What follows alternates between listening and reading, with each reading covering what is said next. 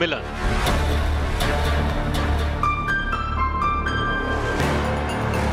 One small step for Vikram. One giant leap for India. Team Chandrayaan-3 is calm and confident.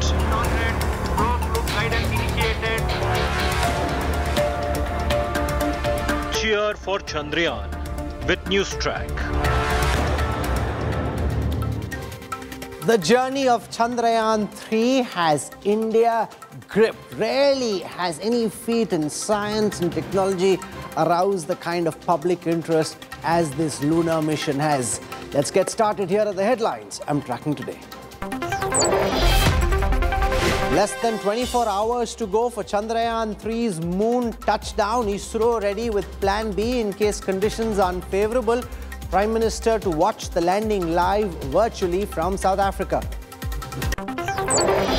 Delhi rapist Babu and wife's attempt to evade arrest foiled. CCTV video shows the bureaucrat at church days after FIR was filed against him. Delhi Women Panel Chief seeks a meeting with Home Minister Amit Shah over this case. Prime Minister Modi receives a big welcome as he lands for the BRICS summit in Johannesburg.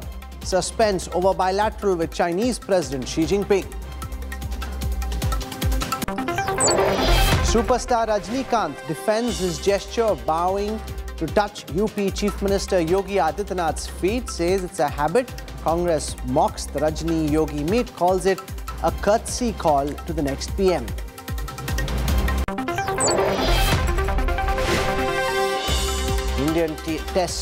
Indian teen chess prodigy Pragananda and Magnus Carlsen settled for a draw in Game 1 of the World Chess Championships final.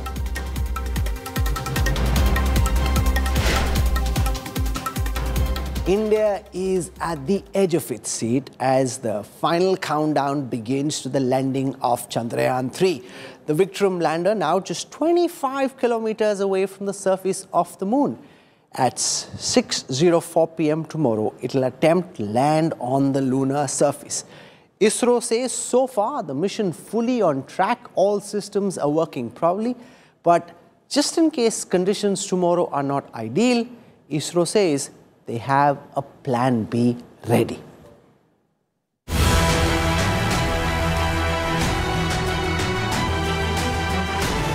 India's moon mission is hours away from a historic climax.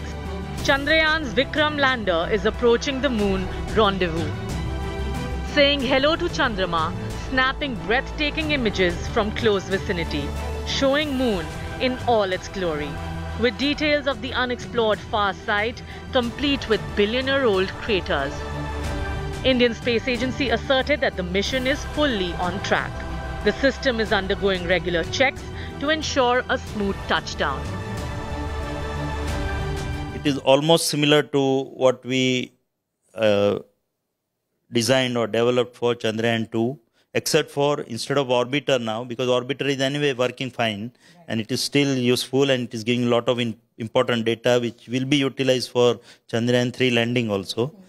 So we decided that orbiter will be replaced by a propulsion module, which duty is to take it to the orbit of moon surface.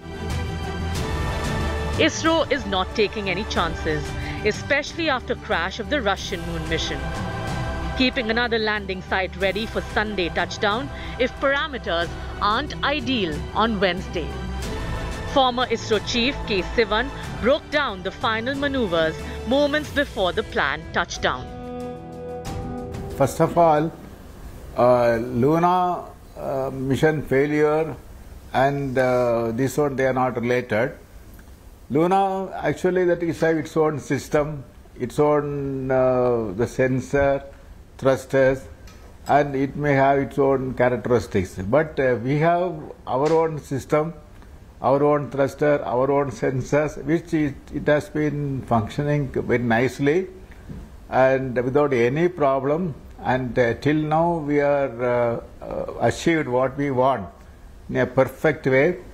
And I am sure that this will repeat on 23rd also.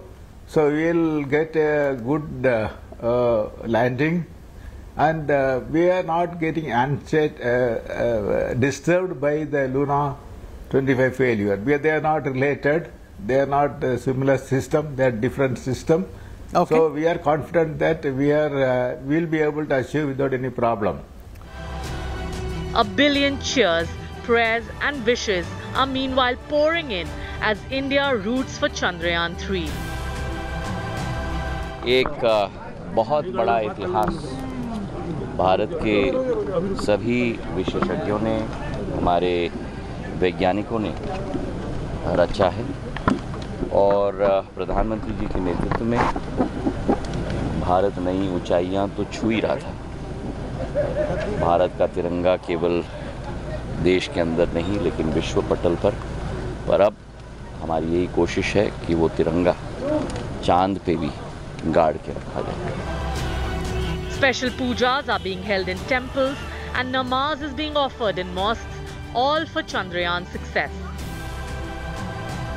The lander is expected to touch down on Moon's south polar region at 6:04 p.m. on Wednesday. We wish India a grand success in conquering the moon. With Akshita Nandagopal in Bengaluru and Milan Sharma in Ahmedabad, Bureau Report, India Today. Joining me on this special broadcast are two of the legends of Indian space research. I am joined by Y.S. Rajan, Distinguished Professor, Isro, former scientist, Padma Shri awardee, close aide of the former President, Dr. Kalam. Mailaswamy Annadurai joins us, former Director of the Isro Satellite Center, popularly known as the Moon Man of India, was involved in Chandrayaan-1. With me in the studio is Editorial Director, Publishing at India Today, Raj Chingappa. There's nobody I know who tracks science and technology in the journalistic community quite as closely as Raj does, and has the breadth of experience in India's moon journey and space journey as Mr. Chingappa. So I want to go across first and foremost to Y.S. Rajan.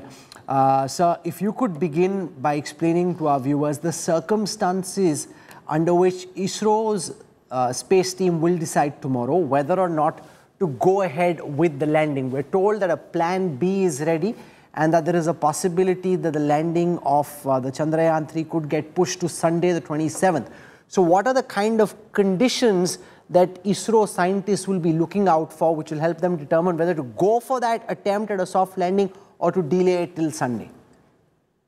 See, this is a question on which I won't be able to answer anything substantively truthfully, because as of now, we are going by the same thing what is going on the scheduled time.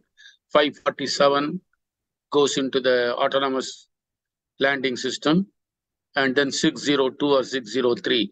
Maybe since you have got another, maybe you may be able to say something, but I wouldn't like to venture into saying something. I respect that. By, So, by all means, it appears that it'll land on very correctly on time. Okay, you're saying you think chances of a landing being attempted as per schedule are higher. Mailaswamy Annadurai, as the Moon Man of India, could you explain, sir, the circumstances which will be involved in determining whether to go ahead with that landing to try and do what no country has pulled off so far, or to push it till Sunday? Yeah, if you look at that, every launch, even the rocket launch, has its own the countdowns for the targeted launch date, and depends on 36 hours before, 48 hours before. You would have seen that PSLV, GSLV launches, and that means every second ticks. We have the host of the parameters to be verified, host of the activities to be verified, not only on the hardware which is sitting on the launch pad, as well as the ground systems sitting in Sriharikota, as well as the down-drone ground systems, communication channels, radar systems. I think the host of the things needs to be verified, including communication links. I think a host of the things needs to be verified. And each one has been identified responsible people. They will do it, and they will report back to the Launch Authorization Board, and Launch Authorization Board tells, yes, you can go for the targeted rate, whether all systems are ready. I think the process is going on, and that I think we have to wait and see what finally, because this countdown, it also gives a room for the possibility if something is abnormal you are seeing, possible room to correct also. I think we have to keep in mind that also. Keeping in mind, I think we have to keep the fingers crossed until the tomorrow, like launch authorization board, the mission management council will look at all the responsible people, whomever they have done, and their reports, and accordingly they'll go. And you would have seen even the launch time before go is given by the mission director. Each one of the stations giving green, green, green, green. Then only looking all the things put together only the so-called launch takes place. And it's no difference when you are going for the soft landing is concerned.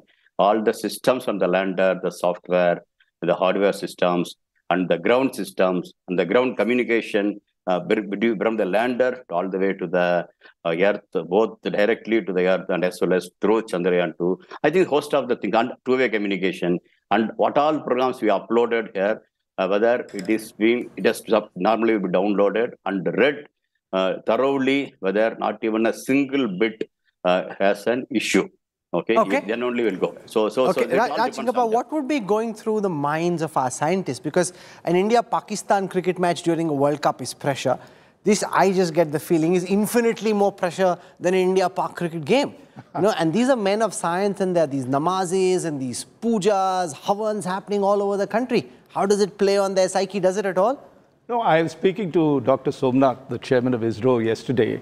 I think he's experienced, like all space scientists have experienced, both failure and success. And in fact, Dr. Kalam, whom Dr. Y.S. Rajan knows so well, and I'm so happy to see Dr. Rajan on this, used to say, failure is the stepping stone of success. So Isro has learned over a period of time of that. So they have put aside the not put aside, but actually studied the setback that happened in Chandrayaan-2. And then what he says is, I mean, let's look at what really failed at Chandrayaan-2, right? There was a propulsion failure. There was too much speed going on at a particular point of the descent. Then there was a guidance failure and a control failure that landed in the crash. So in each of these three sectors, from what he told me, was that he has built, if earlier it was success-oriented, that, everything will work and therefore you build parameters only for that success, this time it's failure-oriented. So they've calculated at every stage, whether it's the propulsion and the thrusters and how much is it giving and what is this thing. They've built a redundancy in that. In the guidance system, they've built redundancies and control and landing. But apart from algo testing, this has never really been tested in the real world. This is something which is being attempted, which has never been done by any country ever to land on the south pole of the moon. Well, the people have landed, and also, let's not, on the South Pole is a little more difficult because there's plenty of craters, there are problems of shadows, you have to get your solar panels right because, if you're landing at the equator, which is the easiest of the lot, where most people have done that, you don't have the kind of complications that are there. But at the South Pole, why are we doing it? Because there's a lot of water ice over there, and all future missions would, if we have to colonize the moon, we have to find water, not only to, live there, as well as for, say, generating hydrogen for, spacecraft that we can take to Mars and others. So us going to South Pole is a calculated strategic move. It's tough. It's risky because there are a lot of boulders, there are a lot of craters, but that's the challenge. And I think this time what they have done is, last time there was a small window, in a sense, a small area, which is around 500 square, like a football field that they decided to land. But this time they've expanded it to even larger, 4 square kilometers, which gives you, a lot more sort of leeway. Last time they were rushing through to land at that precise point. The second thing I think is, as different from Chandrayaan-2, is they're carrying more fuel. Okay. And that's very important. So, because what happens is, if you have a deviation, you have enough fuel to burn to correct it and get it there. Can you explain, Dr. Rajan, to our viewers, how do you ensure that the Vikram rover, once it lands, is controlled in a way that it doesn't get stuck in any of these boulders or the sandy formations on the surface of the moon? And the fear that even if there is a successful landing, the need to control the lunar probe to be able to execute all the scientific experiments is successful. Okay, thank you. See, main thing is, let us remember one thing. All what could be done is before 5.47 p.m. tomorrow. Once that 5.47 is done, it goes to the automatic landing system. Okay. Then they are also in the same boat like us, because then the Vikram and Pragyan. Pragyan, of course, inside. So they are of their own. Okay. But to answer your question, what happens? The crater, this one, that one, etc. A lot of data has come from Chandrayaan-2 itself. In fact, Chairman Isro, in the beginning part of it, he explained several things. In that, he said that even for the landing for Chandrayaan-2, they had to restrict it to certain area because that's all what they knew. Now, because of the Chandrayaan-2, they have got a much more, so it has got more areas in which it can be landing. Then it has got automatic velocity seeing, all for the landing, and then altimeter, etc. So once it lands, soft lands, we all pray that it takes place well. Then it is lander of its own. Everything. That fellow this will come out, and then they have programmed it on all possible modes which can take place. This failure, if it takes place, what it will do. If it encounters this, what it will do. If it is a slope, what it will do. Or if something else. Almost for most of these things, those programs have been loaded into the computer system there. And there are so many sensors there. Underneath camera, there's etc., etc. With all of that, they will guide by themselves and go. It is for these 14 days. That's what it is. You know, what makes this even more fascinating? Land software successfully. You know, and which is why I think it will be one of the biggest visual moments of the year and arguably of all time, is because there'll be live footage coming in. Now just imagine, this is as the Chandrayaan, and explain, Dr. Rajan, the technology involved in that. As the Chandrayaan-3 lands, it's not as if you're seeing an empty screen, because initially when a rocket would take off, you'd see the initial few seconds and then the rocket would be gone. Here you got cameras on the Chandrayaan-3 that track the Chandrayaan-3 as it lands. That's quite incredible. How is that happening, sir? That is happening because they put a camera there, and then you need communication. Chandrayaan-3 itself, the fellows who took it, the orbiter, it has got a link. And then in addition, Chandrayaan-2 was working well, so that lander has made a link to that also. So it has got two links. From the lander, even after the thing, when the rover also comes down, it will give to the lander, to the Vikram. Then there are two communication channels which communicate with the Earth. The Isro's deep space network or something, they say. So now everything can be seen. Even in fact, one of the Isro mission, they did it one camera in the bottom also, they kept one of the launch vehicle. In future, you will see such small TV cameras will be available. So it will be a great thing for you people. All these images will come. So this one is, you're seeing it. Now you will see, even when all those things, soft landing, etc. are taking place, you will see those. What I said was, you can't do any control on it. ALS takes over, it comes and soft land. Then about 2 hours or so, I think they have programmed it. Maybe even there they might have given some, this one where the dust and everything has settled. Then the one panel comes out. Then like as we come in the aircraft, sometimes emergency landing, they put one slide, it comes. So this will come in that, like as somebody explained it very beautifully, kangaroo's child. Like that, it will leave it in. So then that is Pragyan. It is named Pragyan. Little tough to make it. So that fellow will start moving around. And when it moves around, it will always be in touch with the mother, Vikram. And all the data it collects, the two payloads also it will give there. So whatever it does, whatever it goes, Vikram also will be seeing it. Amazing. I wish I had you, Dr. Rajan, as my science teacher in school and college. It would have been great to learn in the way that you're describing it, this little fellow, that little fellow. It just makes it so much more relatable. And this advancement in technology, Raj, would be so different from the time you started covering India's space mission or the moon journey, where all you had were these images where you could see dots, but not the kind of live broadcast images we're seeing right now. Well, you know, I think what ISRO has done is really built on the competence.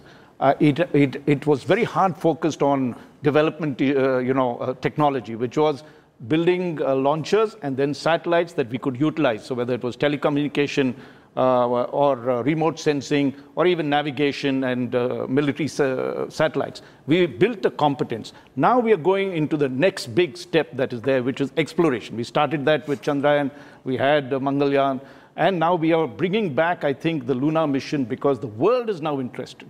If you've seen till about 70s and 60s, you had over 100 missions, then suddenly everything petered off, and only in 2000... Why did the world lose interest well, going to the moon? Essentially, a couple of things. One is because all these missions, they got back a lot of lunar material, and they were able to study it and find out what was there. And then they wanted to go beyond and do other things that were there, whether it was the space station and endurance in terms of Mars. Moon has come back for two reasons. One,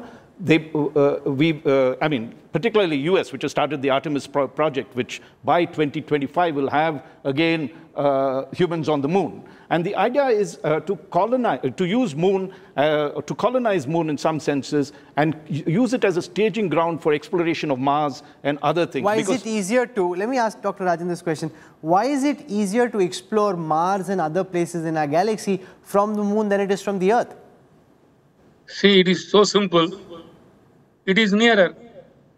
No, but you're also so far away. So your ability to move things, get things there, restricted by the fact that you're already so far from the Earth. No, we don't have to do it. It will be done there. Yeah. See, now you see the another newer technologies. Here we are doing it by traditional manufacturing. There will be 3D things there, 3D doing, and probably new propulsion systems. When they all come, from there it is much easier. And then Earth's gravity pulls you down. Atmosphere breaks it. That is why this one, you have got a Bahubali bottom. When up to 15 kilometers, really it has to struggle through.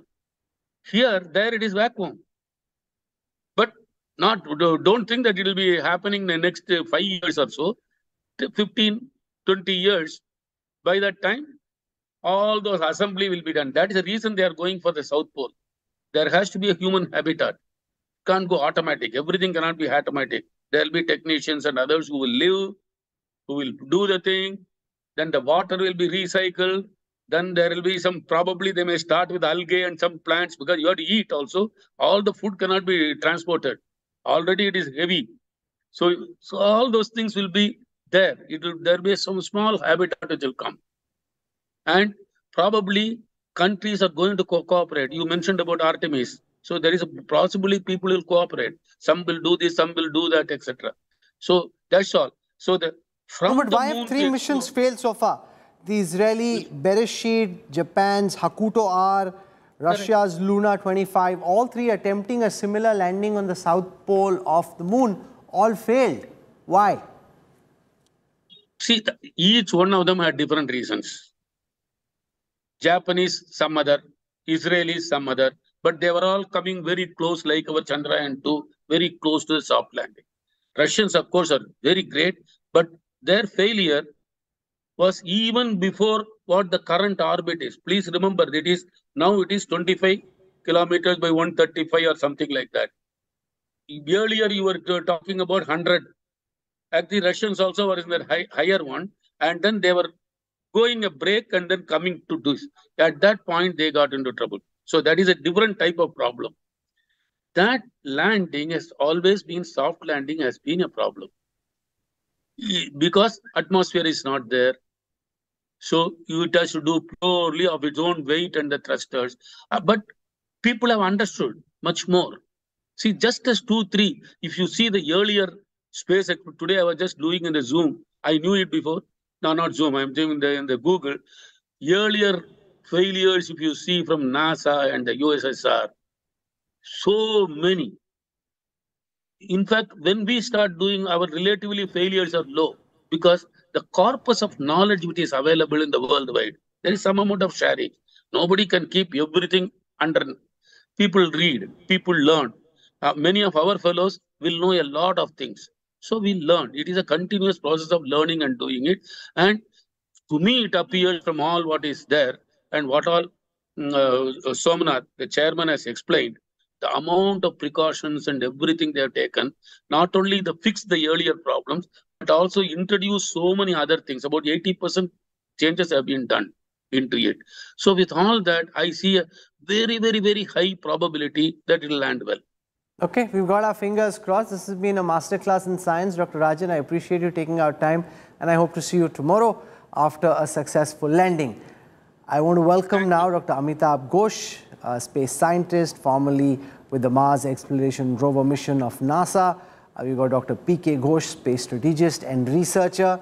Dr. Ghosh, the biggest question at this moment is whether ISRO will push for the landing tomorrow, or will they activate Plan B, which is to push the landing till Sunday. Could you explain as best as you can the factors that will be at play in the way that you would have done it at the Mars Exploration Rover for NASA? What would be kept in mind, whether determining whether to go for that landing or to delay it and hedge till Sunday? Well, you have to see what the trajectory is at that point. And based on that, you decide whether it's that optimal time to launch or not, right? So anyone who's predicting either way, not landing, landing, probably does not know. It will depend on what they assess 2 hours from now. So all predictions of I think even ISRO is trying to keep the options open. That's why they have come up with that other thing. So there are many parameters they will look at, and if something appears off, then of course they will try a different time.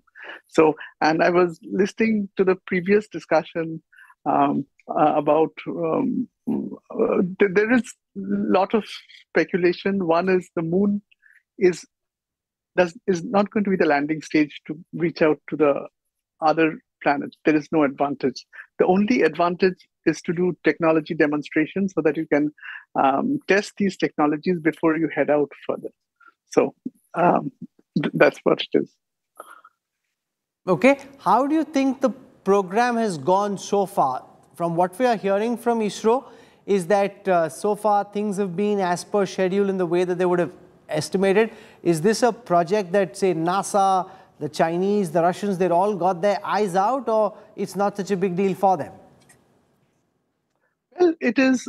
It's a curiosity. I wouldn't say that.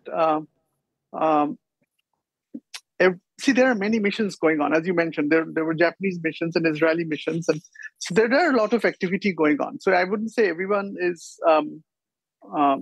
rooting for the success. That's for sure.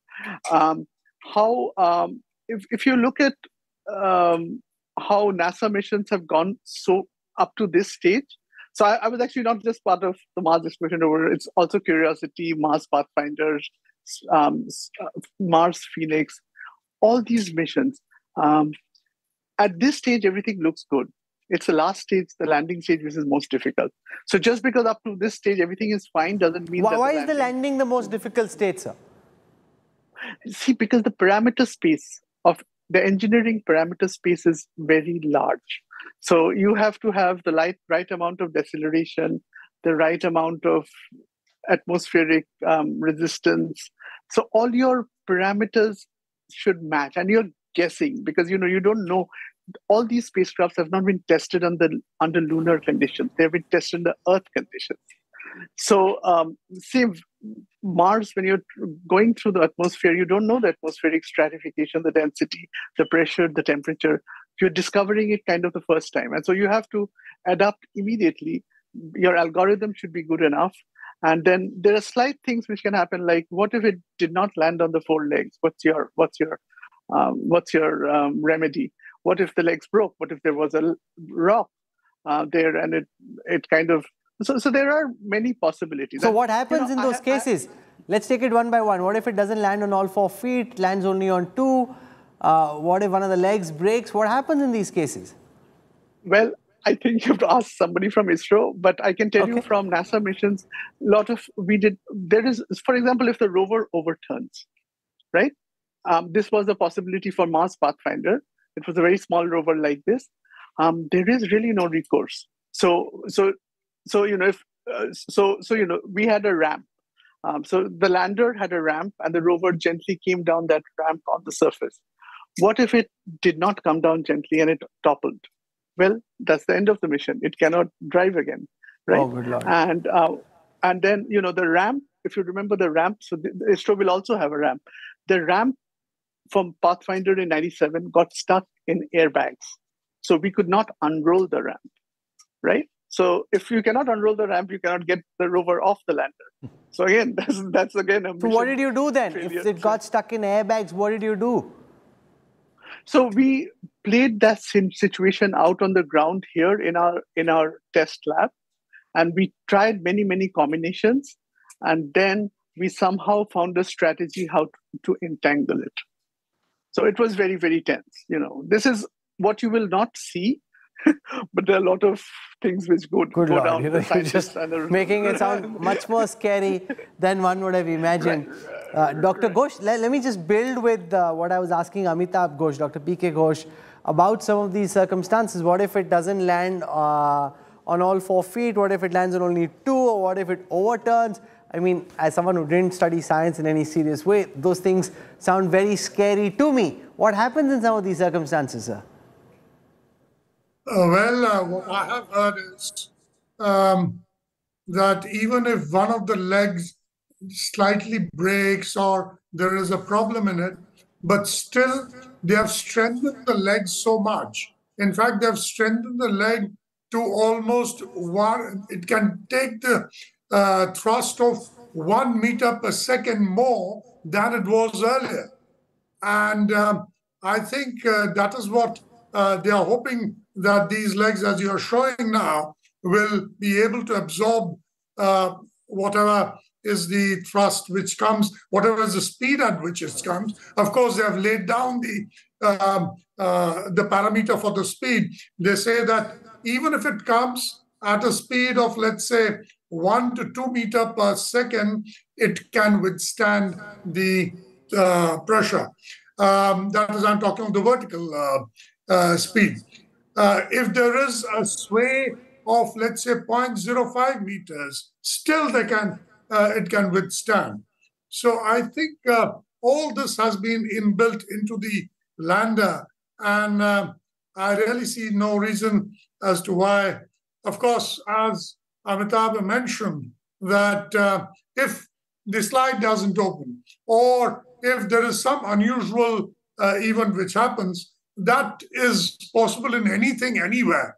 So of course, one features in certain contingencies, but it's absolutely impossible to feature out all contingencies. Chingappa, it just shows how the slightest error at any moment can upend all these plans. I mean, you could have engineered a soft, successful landing, and then, like Dr. Amitabh Ghosh was saying, it gets stuck in the parachutes and the rover doesn't come down, and voila, you're stuck.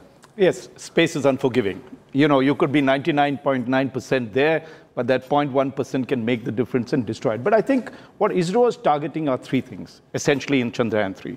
1, to land on the moon, right? That by itself is an achievement. 2 is to get a rover out, as Amitabh was saying, and what it can do. And 3 is, of course, doing the scientific experiments, both from the lander and it.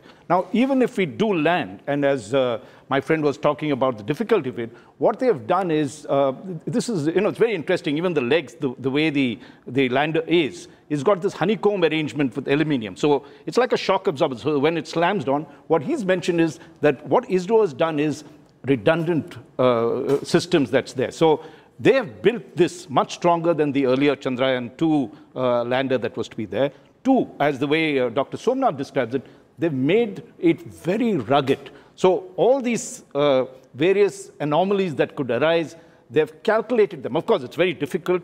You know, at the end of the day, anything could turn it around. There could be a malfunctioning valve here or there, and you could run into major issues. But what they've done is, in each of these stages, these critical things, whether it's the propulsion, you know, making sure the thrusters, you have enough fuel, you have enough, you know, if one fails, the other can take over. Even the direction thing, the same thing with control and guidance. Last time there was a software error. The software could not, because of the excess speed that came in, it could not calculate and it started tumbling out of control. So that they've built in and worked the algorithms and said, okay, if it is traveling at this speed, we have this much leeway. So they've given almost twice the leeway that they had last time. And finally, when the landing and the procedure of landing, There again, they've made sure that, okay, if we have not got, they've got enough fuel. So if we're not getting the right space, last time what happened was, as it started moving, it suddenly realized that it was at a great distance. The speed was wrong. So instead of decelerating, which is what you're trying to kill the acceleration that's there, it actually accelerated. And when, the crash was almost immediate, maybe 500 meters away from the actual landing site. So this time what they worked out is, okay, if we're not getting it, it's got enough sensors, enough inertial guidance systems and everything else to say it's not happening, enough fuel to go and land. So I think what Isro has done, and I think that's the reason why when you speak to these scientists, is that they've worked out most of the contingencies. Of course, there's always the unknown that could happen, as Dr. Sivan had told you, in his interview, and that is something that no one can plan for. Lieutenant General A.K. Bhatt, Director General of the Indian Space Association, what could this lunar probe mean for India's space ambitions? There are so many space tech firms that are now trying to do interesting things for India's space program, part of global space programs. What could this potentially mean for India's quest in space? Oh, definitely it will give a fillip and more opportunities, because, the next big thing in space is the lunar economy. And lunar economy means everything related to, as in the future, maybe a decade or more, when we make space stations, we make a colony, we do mining there. For all that, there would be a lunar economy where private players would be involved. And in India, as you know, after June 2020, the government has opened space to private players. We are, of course, in the nascent stage there. We've just had our suborbital launch. We have some of our startups who have made satellites which are there in space. But in the future, we would be seeing private players as partners of this lunar economy, which would be global and which would involve all activities, a lot of robos, maybe for mining, maybe construction activity, and many more. But that is where the future is. Dr. Amitabh Ghosh, if you mine on the surface of the moon, what could you potentially get which is useful for the Earth? And this whole idea of colonizing the moon, which is being spoken of so nonchalantly, how much is this a matter of space and science fiction, and how much of it could be reality? Oh, yes, I think 50% is science fiction. I'll tell you what is possible and what is not possible. Okay, what is possible is, like, say, if you go to Antarctica now, I think a lot of nations maintain a whole year access to it. So people live in a habitation module. They are having pizza, they have a refrigerator, they're watching cable TV. It's just like on Earth. You can have something on the moon like that. In addition to everything that you have on Earth, they'll have oxygen. That's what Jeff Bezos is trying through his company Blue Origins. Now, that is rational and doable. That is what NASA could also do. That's what the space station is. It's 250 miles above the Earth. People live there 365 days. Astronauts, they come and do experiments. That is possible. Lunar economy is something, it's even a step further. So things like Disney World, say it is possible. Elon Musk is developing something called Starship. Starship would reduce the cost of moon travel by maybe 1,000. So if you could buy and take a ticket to the moon for 1 crore, would you visit it once in your lifetime? Well, if you got 1 million customers like you, then there will be a tourism industry. Would you, Amitabh Ghosh, trust Elon Musk to take you to the moon if you had 1 crore you wanted to spend on this? See, I have a lot of astronaut friends, but it's actually not as exciting as it sounds. It's quite a dangerous thing. So you go to work and you might not come back. So I prefer being a scientist on the ground. But yeah, coming back to it, it is possible. If you thought of Disney World, you see Disney World today, when Walt Disney made his first pitch as a venture capital thing, that I'm going to build this resort in the middle of nowhere, where people would come to see a mouse. Well, it would have sounded ridiculous, but it is happening today. So people do go there once in their lifetime in the US, right? So it's possible, but it is not a near-term natural progression. It is still science fiction. Now, how many years out is this? 10 years, 15 years, 20 years? Is there a way of knowing? Elon Musk has a lot of ambition, a lot of money. Well, the money, he has to get market participation. He is to get the mass market. His money would not really be sufficient. It will depend. See, he's testing Starship. I think he has had, 16 failures, but he's still on the way to go. Starship is a critical component of the US return on 26. If his Starship is successful and it reduces the cost by 1,000% like it does, then the space frontier would suddenly be wide open. Raj, willing to shell out 1 crore rupees, sit on a Elon Musk Starship somewhere to the moon? If I had a crore, sure I would. But I'd just like to add to what Amitabh said and actually differ in some ways. Because I think, we are looking at a climate change crisis that is there. This is only one plan. We only have plan A, right? What is your plan B? Plan B obviously is to find other planets, other places that are hospitable, and see if we can do things over there. And otherwise, the human race perishes. But we haven't really found something so far. Yeah, but the starting point, the lunar gateway as it's called, though he may say that, look, colonizing the moon may not be the kind of thing that is there, it does give us a lot of opportunity, because what someone else was mentioning, I think Dr. Rajan was mentioning earlier, is that you need giant boosters to take anything up beyond Earth because of the kind of atmosphere that is there and the amount of thing that you have to break gravity break free from gravity. At the moon, you don't have that problem. The moon has 1/6 of Earth's gravity. So if you start building things over there, and say you want to go to Mars, right? So it breaks the journey. Otherwise, going to Mars takes a long time. And then acclimatizing, because Mars has its own issues. So what it does, I think, is the reason why we're doing a lot of this, apart from just the fun of it or the being at the cutting edge, is that there is tremendous amount of purpose in it. Apart from technologies that you and I can actually benefit from. Let's not forget artificial intelligence, better materials. All that has benefited humankind tremendously because you're miniaturizing everything in space.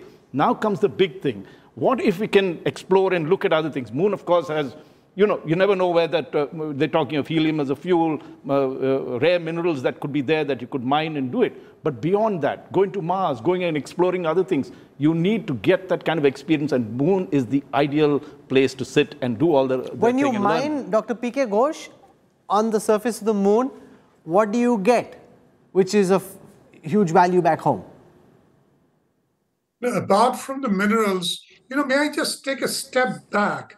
Sure. And I think this point, which I wanted to include in the discussion and has not been included by probably any of the news channels, is you kept mentioning, what is different between Chandrayaan-2 and Raj, of course, laid down what are the objectives of Chandrayaan-3. But one of the biggest differences that the Isro has undergone in 2 and 3 is the change of mindset. And I think that is neither being discussed, nor has it come up. In the 2, that is Chandrayaan-2, the idea was that they were going to be successful and they were going to come up with all these experiments, which was a foregone conclusion. So they had prepared themselves more for success. In this, that is Chandrayaan-3, they are more prepared to face the failures or the shortcomings, and that is why that there is plan A, there is plan B, and the redundancy factor is more. So one of the biggest things is that there is a change in mindset in the Isro, which unfortunately does not really, everybody says, okay, fine, if one of the equipment doesn't work, what happens? Well, we go on to plan B. In some cases, you can't go on to plan B. In most cases, you can. So this is something that has been worked on, and the scientific experiments and etc. are really coming on later. So I just thought this probably should be on the table. No, it's very important. The more redundancy there is, the more backup plans you have, potentially the higher the chance of success. But as Rachingappa said, the unknown unknowns, you never really know. As Dr. Amitabh Ghosh found out, what you come up across, whether it's just a parachute or sand and the rover overturns, all kinds of stuff can happen. General Butt, before we conclude, your final words on what is it that you would be most anxious about when you look between now and landing around 6 p.m. the 23rd, what is the number one worry and concern for you? Oh, I'm an optimistic person, and I believe that this landing will take place successfully. You know, there are n number of challenges we can talk of, risks which are there. Many of them we have talked of, but I'm very positive with the way we have picked up the right lessons from Chandrayaan-2 and applied them in Chandrayaan-3. As has been mentioned by Raj and many other speakers, I am very confident and optimistic. Okay, Amitabh Ghosh, what's your number one concern? About what would spook you the most between now and 6 p.m. tomorrow? See, I think we will not have any access. I mean, it is an automated sequence. I mean, I don't think anyone can control that. 2 hours before, there will be a decision point where they will take whether ISRO will decide whether to go now or 27th August. But once they, I think, start the sequence, it's an automated sequence. I mean, they cannot stop it. So I don't think there are any concerns per se. I mean, I don't think we are in any control here. I mean, ISRO will have to decide, and then they choose a time, tomorrow or 27th. You know, if they decide not to land tomorrow, what does the Chandrayaan do between tomorrow and the 27th? Like, because right now it's apparently just 25 kilometers from the surface of the moon. Does it stay in that same area? Yeah, it has an elliptical orbit that it keeps going. So what it does is it'll keep moving. And then they'll find another, like they said, Sunday on 27 to come back and land. So it has to, everything has to be timed. So if there is a problem. It pulls back. Yeah, no, it actually continues with the orbit. What it does, it's moving at a 30 kilometer to 154 kilometer orbit like that, right? It's going around there. So when it has to land, which is what it does, it then, decelerates. There is what is called a kill phase, where they begin to lower the speed. It's traveling at 6,000 kilometers per hour. That's 5 times, max speed. So it has to bring it down slowly. So if it doesn't happen, it continues in that orbit. It doesn't escape the moon's gravity. It keeps with that pace. And then the next great window opens, which they believe is 27th. It will come down and land. But I'm pretty, I'm willing to bet, Rahul. What are you betting? Last time when we did the moon mission on the cover India Today, we had a bet and I won the champagne. I won't say with whom. But I think this time I'm betting a champagne that they will do it and they'll do it successfully. Well, I'm not betting against you. So once you cock that champagne, I hope to be there to get my glass of bubbly as well. But let's just hope it goes well and we can all pop some champagne. I'm not sure whether we're allowed to say this on TV, but what the hell, it's a good moment. So if it does land, we will open some champagne. So thank you very much, gentlemen, for joining us. And let's cheer for Chandrayaan and let's all hope India's moonshot this time is successful. What fun, what excitement. I can only imagine the nervousness and the anxiety and the concern of our team at ISRO. And we're all wishing them all the very best. Let's slip into a break. I'll have a lot more for you when we come back in a moment. Stay with us. You're watching the NewsTrack.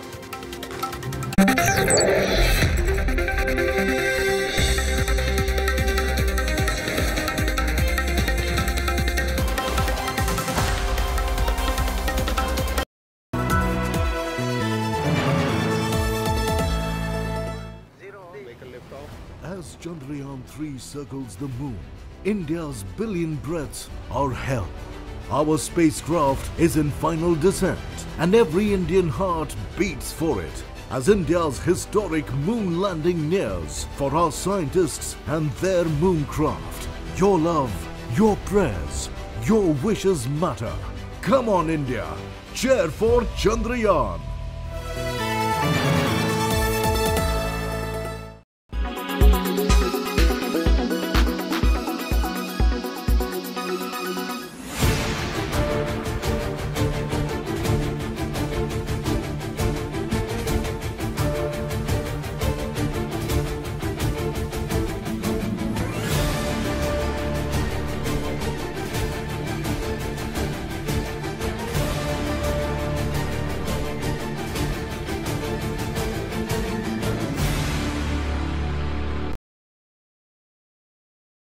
Quality today.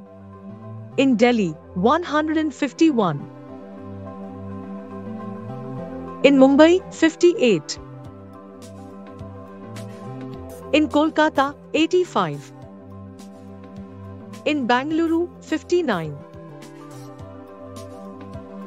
In Chennai, 114. In Hyderabad, 103.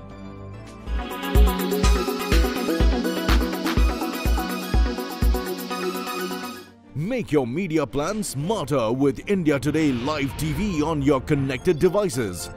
Amplify your brand with 100 million smart internet viewers. To advertise, mail us at sales@aajtak.com.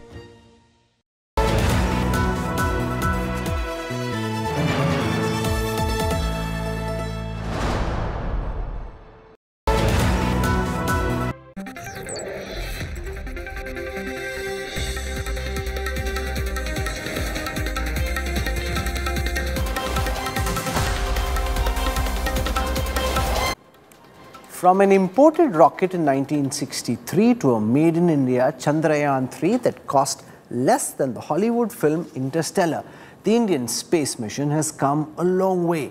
As anticipation builds around Chandrayaan's moonshot, sky is the limit for India's space odyssey. वास्तव में अंतरिक्ष में है, तो क्या वैसी ही हालत है या कुछ अलग लग रहा है?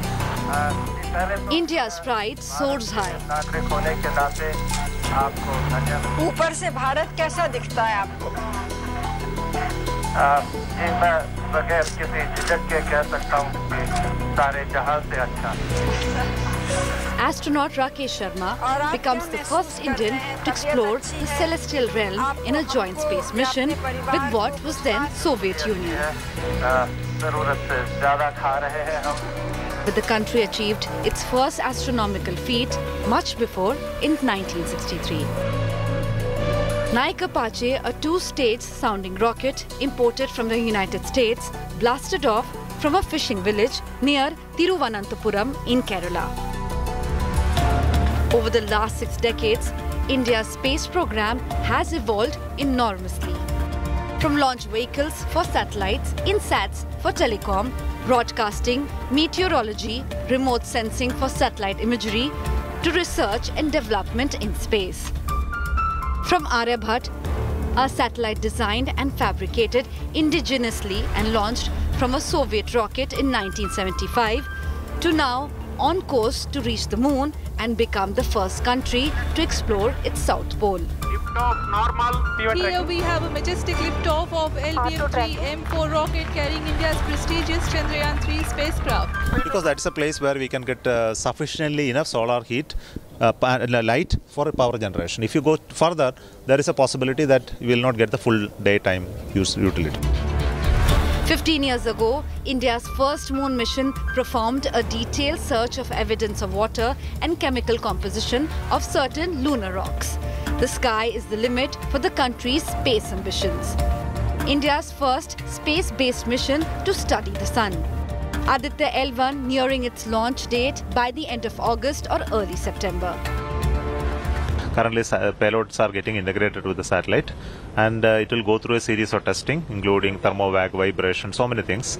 And after that, we will have the launch. It goes in a PSLV, so that will send a commercial launch. So after that, we are already starting another building a next PSLV, and we are targeting by August end that Aditya can go. Isro working on the Gaganyaan mission, India's first manned space flight program.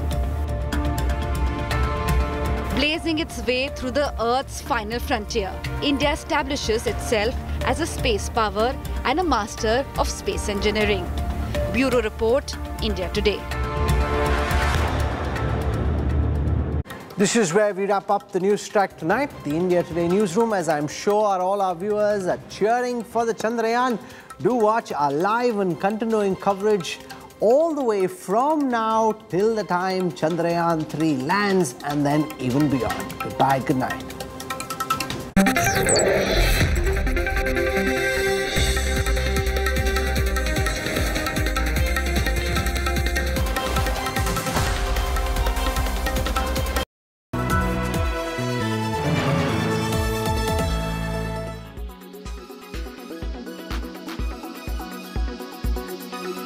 Sunny पाजी के साथ it was amazing working with him. He becomes a different person जब he start camera action. मैं बोलता हूँ आप वो hard एक तरफ बाकी सब एक तरफ ले, ऐसा यूज किया कि यूज भी नहीं किया, यूज भी कर दिया। शायद वेडनेसडे को जाके देखूंगा। Hello everyone, this is Anita Brito in conversation with the one and only Shyam Kaushal. Hello sir, कैसे हो आप? हेलो नमस्कार जी। Firstly very good morning आपको।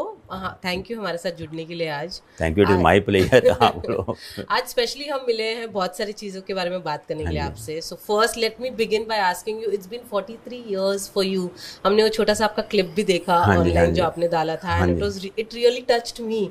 सो I want to start by asking how has been your journey this 43 years? What were the highlights of this journey? मतलब मैं देखूं तो सिर्फ एक ही बोल सकता हूं, भगवान का जितना शुक्रिया अदा करूं कम है।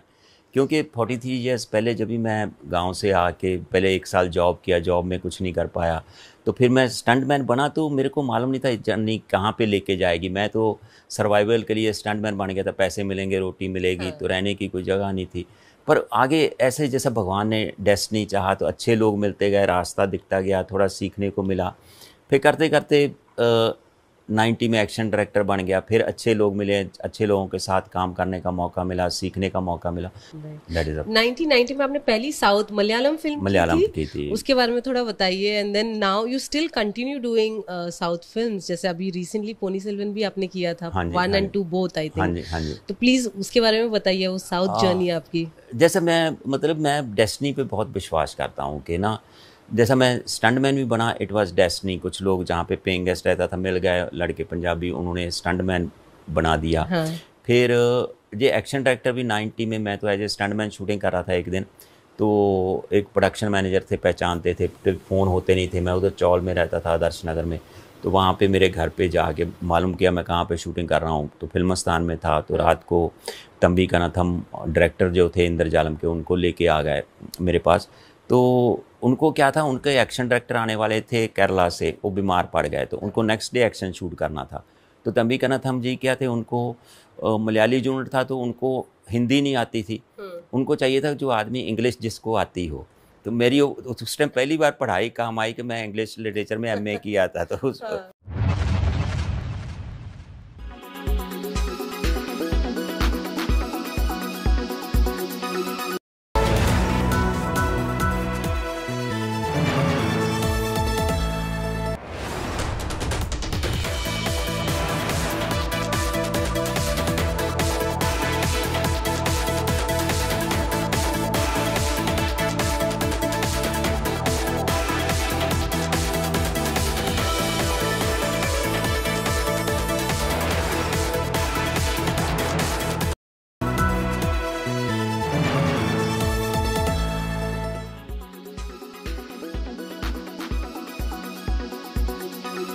time, politics over Congress leader Rahul Gandhi's latest visit to Ladakh and his claims there that China has illegally occupied India's grazing land and India isn't doing enough. That statement has led to an escalating war of words. The BJP slamming Mr. Gandhi, claiming he was allegedly making false claims, misleading the country. Other political parties, including Shiv Sena, are demanding that the Modi government put a clear picture before the country. Just why are these remarks that Rahul Gandhi makes always getting into some kind of a political controversy? Is he getting under the skin of the BJP, or is he simply shooting off from the hip? Take a look at this report. Congress leader Rahul Gandhi on Ladakh visit has raked up China issue to attack Modi government. Rahul questioned the issue of border security. He accused Prime Minister Modi of making false claims about China not occupying Indian territory. Rahul quoted claims by locals about Chinese menace. Over here the concern is of course the land that has been taken away by China, and people here have been affected by it in a big way because their grazing lands have been taken away, and also lack of connectivity here, cellular connectivity. So. Congress and allies were quick to back Rahul Gandhi. पूरा देश बोल रहा है, लेकिन प्रधानमंत्री को चीन को बचाना है। प्रधानमंत्री चीन को सर्टिफिकेट देना चाहते हैं। क्या मजबूरी है हमें नहीं मालूम। पूरा विश्व हैरान है कि प्रधानमंत्री किस तरह से चीन की ढाल बनकर खड़े हुए। राहुल जी ने बात कही है कि चाइना ने अपनी जमीन कब्जे में लिया है, तो उसके ऊपर प्रधानमंत्री हो या डिफेंस मिनिस्टर हो, कोई लोगों को गुमराह करने की जरूरत नहीं है, सच बताइए। The government countered Rahul Gandhi's claim and said that Nehru government was chanting India Chini Bhai Bhai while China was usurping Indian land. जिस कांग्रेस पार्टी ने हिंदी चीन भाई भाई का माला जप के 45,000 स्क्वायर किलोमीटर भारत माता की धरती को चीन को दे दिया, अपने गिरेबान में झांके। External Affairs Minister Jay Shankar termed Rahul a habitual liar. Sir, Rahul Gandhi ने सवाल उठाया है चाइना को लेकर के, किस तरीके से? देखिए, वो तो राहुल गांधी की पुरानी आदत है, इसमें क्या नहीं। The BJP, which earlier mocked Rahul Gandhi's bike trip as advertisement of Modi government's road infra project in Ladakh, was quick to hit back.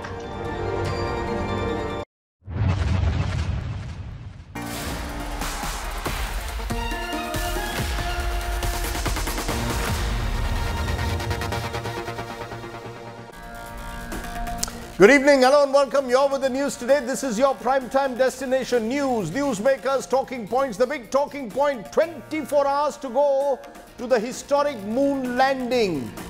We're going to track that all the way. Dr. Surendra Pal, distinguished scientist from Isro, will be joining me in a moment to tell us the mood there. Also, is KCR still Telangana's front runner? The battle for Telangana is the next big fight. We'll tell you more on that. Plus, among our special guests, Vishwanathan Anand, the one and only Vishy, will join us on India's latest chess prodigy. All that and more coming up. But first, the 9 headlines at 9. Less than 24 hours to go for Chandrayaan-3 moon touchdown.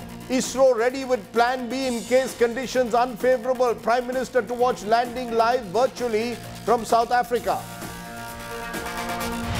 Delhi rapist, bureaucrat and wife's attempt to evade arrest foiled. CCTV video shows the bureaucrat at a church days after FIR was filed against him. Delhi Women Panel Chief seeks a meeting with Home Minister Amit Shah. Prime Minister Modi lands for the BRICS summit in Johannesburg. Big suspense over bilateral with Chinese President Xi Jinping. No plans yet, says the Indian side. High drama in Telangana, a day after Chief Minister and BRS Chief K. Chandrasekhar Rao announces first list of candidates. A BRS MLA breaks down after being denied a ticket. BJP mocks KCR for contesting from 2 seats. Superstar Rajnikant defends his gesture of bowing down to touch UP Chief Minister Yogi Adityanath's feet, says it's a habit. Congress says Rajni Yogi meet, calls it a courtesy call to next PM. Bihar VVIP culture on display. Ambulance blocked for Chief Minister Nitish Kumar's convoy despite patient's family crying while Bihar top cop is seen holding an umbrella for RJD Supremo Lalu Yadav. Centre rushes to placate angry onion traders in Maharashtra. Agencies to buy 5 lakh tons at record high prices. Onions across India to be sold at 25 rupees a kilo to bring down eye-watering prices. India's teen chess prodigy Pragnananda and Magnus Carlsen settled for a draw in Game 1 of the World Chess Championship final.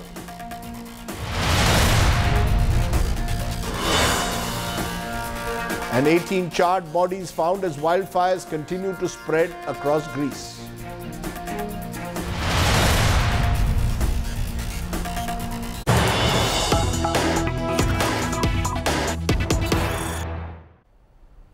But first, the big story. Chandrayaan's landing in nearly 20 hours. Less than 24 hours to go for the moon landing.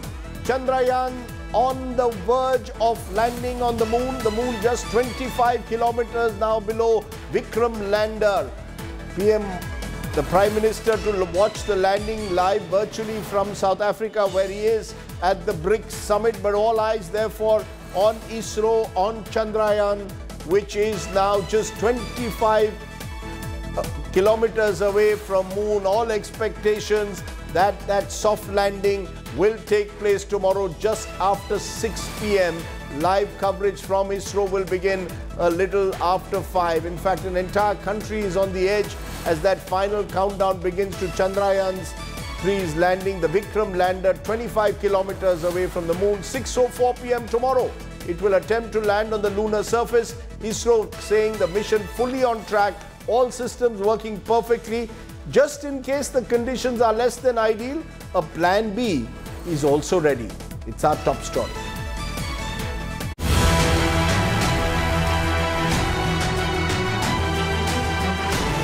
India's moon mission is hours away from a historic climax. Chandrayaan's Vikram lander is approaching the moon rendezvous. Saying hello to Chandrama, snapping breathtaking images from close vicinity, showing moon in all its glory, with details of the unexplored far side, complete with billion-year-old craters. Indian Space Agency asserted that the mission is fully on track. The system is undergoing regular checks to ensure a smooth touchdown. It is almost similar to what we designed or developed for Chandrayaan-2, except for instead of orbiter now, because orbiter is anyway working fine and it is still useful and it is giving a lot of important data which will be utilized for Chandrayaan-3 landing also. So we decided that orbiter will be replaced by a propulsion module, which duty is to take it to the orbit of moon surface. ISRO is not taking any chances, especially after crash of the Russian moon mission. Keeping another landing site ready for Sunday touchdown if parameters aren't ideal on Wednesday. Former ISRO chief K. Sivan broke down the final maneuvers moments before the planned touchdown. First of all, Luna mission failure and this one, they are not related. Luna, actually, that is have its own system, its own the sensor, thrusters, and it may have its own characteristics. But we have our own system, our own thruster, our own sensors, which it has been functioning very nicely and without any problem. And till now we are achieved what we want in a perfect way. And I am sure that this will repeat on 23rd also. So we will get a good landing, and we are not getting disturbed by the Luna 25 failure. They are not related, they are not a similar system, they are different system. Okay. So we are confident that we will be able to achieve without any problem. A billion cheers, prayers and wishes are meanwhile pouring in as India roots for Chandrayaan-3. एक बहुत बड़ा इतिहास भारत के सभी विशेषज्ञों ने, हमारे वैज्ञानिकों ने रचा है और प्रधानमंत्री जी के नेतृत्व में भारत नई ऊंचाइयां तो छू ही रहा था। भारत का तिरंगा केवल देश के अंदर नहीं लेकिन विश्व पटल पर अब हमारी यही कोशिश है कि वो तिरंगा चांद पे भी गाड़ के रखा जाए। Special pujas are being held in temples and namaz is being offered in mosques, all for Chandrayaan's success. The lander is expected to touch down on Moon's south polar region at 6:04 p.m. on Wednesday. We wish India a grand success in conquering the moon. With Akshita Nandagopal in Bengaluru and Milan Sharma in Ahmedabad, Bureau Report, India Today. Well, let's go straight across to Dr. Surender Pal, Distinguished Scientist, Associate Director, Program Director, Satellite Navigation Program at ISRO Satellite Center. Appreciate your joining us, Dr. Pal. Just give us a sense of what this means to the scientific community involved with ISRO. Less than 24 hours to go. What does this mean the next 24 hours for someone who's been connected with ISRO over the years? Is this a culmination of a lot of hard work over several years now? So, Rajiv, I'll reply in two parts. One is, as a technologist, I'm quite confident And I also see that whatsoever development have been taking place over the last 50 years, the fruits of there are coming up. As far as an Indian is concerned, well, I'm quite confident that we will land, and I'm quite elated that as an Indian, when we land there, we leave our imprints. Our Raj Chinna, Ashok emblem will be there, the Isro emblem will be there. When the rover rolls down, all the experiments work wonderfully well, and the redundancies which have been built inside the software as well as hardware, the simulations, which extensive simulations have been done in the software and the hardware, all those they give me confidence that we will be successful. Some of the things have been over-designed also, like propulsion has been put more this time. The battery capacities have been increased, both in the lander, in the propulsion module, also on the rover. The rover has got 10 ampere hour thing, and for 14 days it will work. I see from the chairman ISRO that we will definitely land, even if things are failing. This time analysis has been done based on failure mode analysis, not on success based. Another thing is that we have got 4 thrusters which are quite powerful, 850 Newton meters, which because thrust can be controlled, what we call slewing. And even if 2 works, nothing else works, it will land. That's what the chairman ISRO says, and I'm quite confident about it.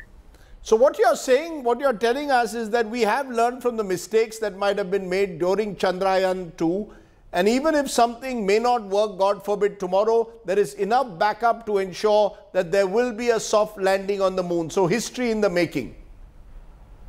Yes, I must say that not only simply backup, we have got almost triple backup. Now let me tell you that this is the only mission.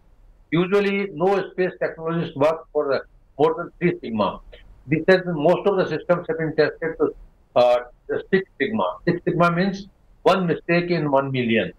So that sort of accuracies are there. Things have been over-designed, both powers, propulsion, telemetry, where we have increased the rates from 200 to 500 kilobits, and there are double redundancy in the communication link.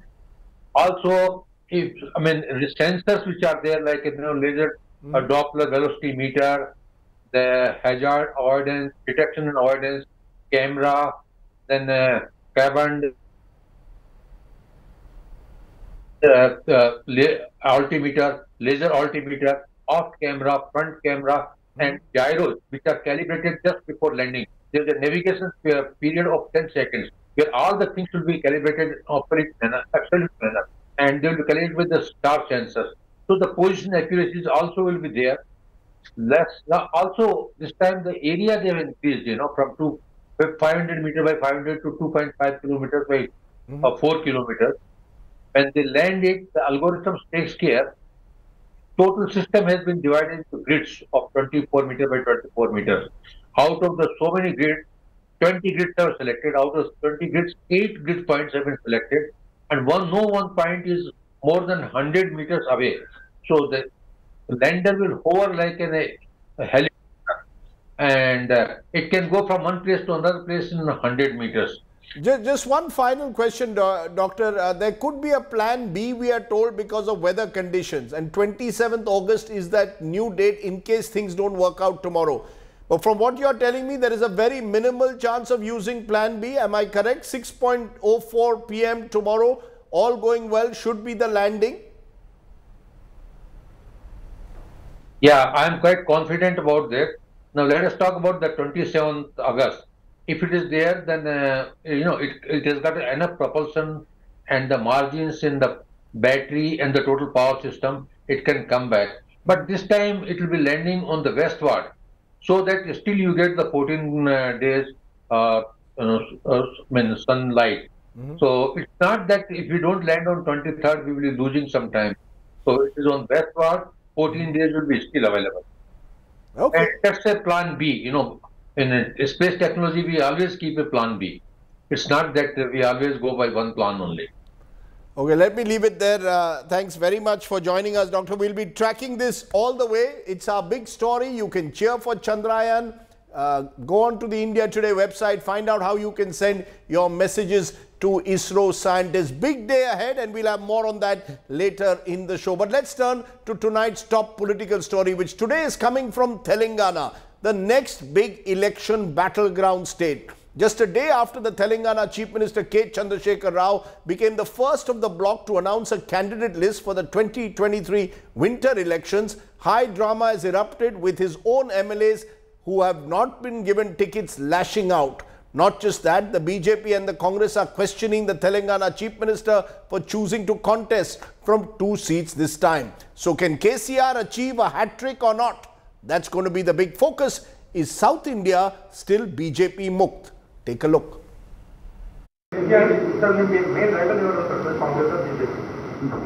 Main రైవల్ని ఎవరిని కూడా మేము అనుకోవడం లేదు. వాస్తవంగా చెప్పానంటే 95 to 105 మధ్య మేమే గెలుస్తాం కదా, రైవల్ ఏం వచ్చిందండి.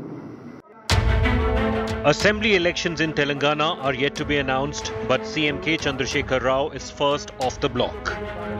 The BRS chief has already released a list of candidates to be fielded in 115 out of the total 119 constituencies, giving his party the first mover advantage.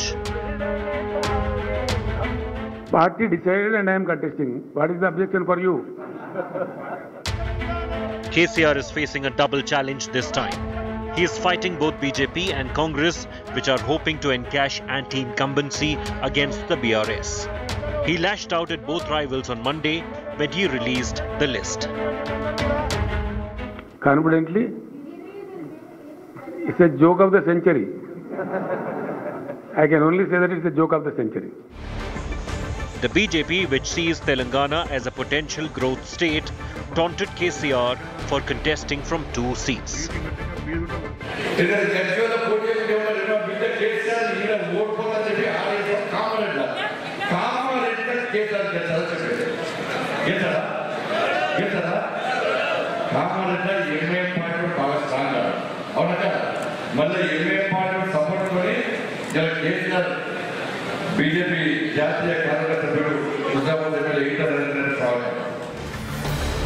The Congress claims KCR is scared of losing the elections. Telangana రాష్ట్ర ప్రజలు చంద్రశేఖర్ రావు సిట్టింగ్లందరూ సీట్లు ఇవ్వకపోవడం, గజ్వేల్తో పాటు కామారెడ్డిలో పోటీ చేస్తున్నాడంటే చంద్రశేఖర్ రావు గారి గొంతులో భయము, ఓటమి స్పష్టంగా కనిపించింది. నిన్న సూర్యాపేటలో బహిరంగ సభలో మాటలు.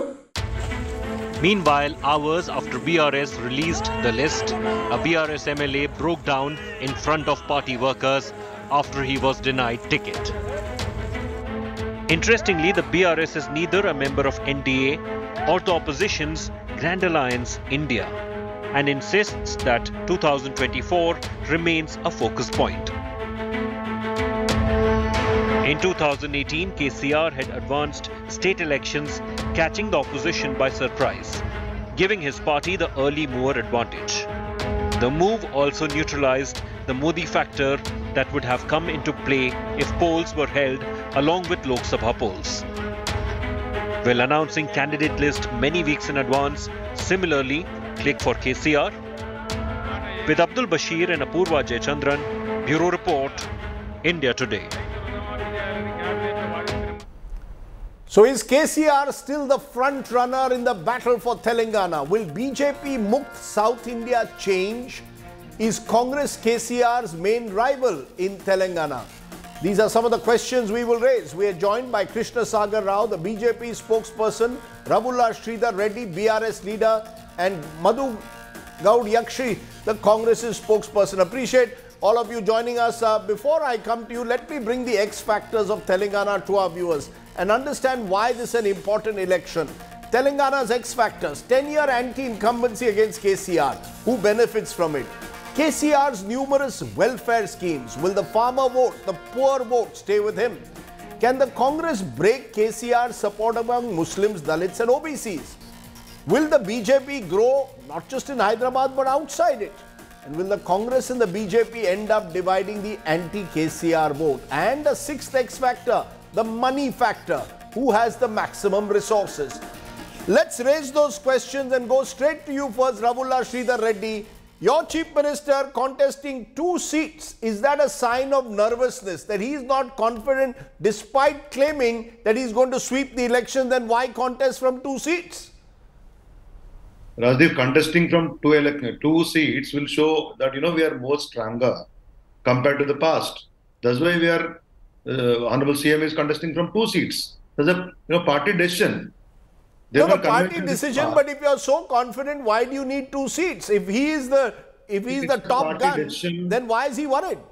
It's a party decision. We have our own strategy. There are conventions there are many times. You have seen Vajpayee ji contesting from 2 seats in 91, Advani ji contesting from Delhi and Gandhinagar, and Sonia Gandhi ji was contesting from 2 seats in 1999, Bareilly and Amethi.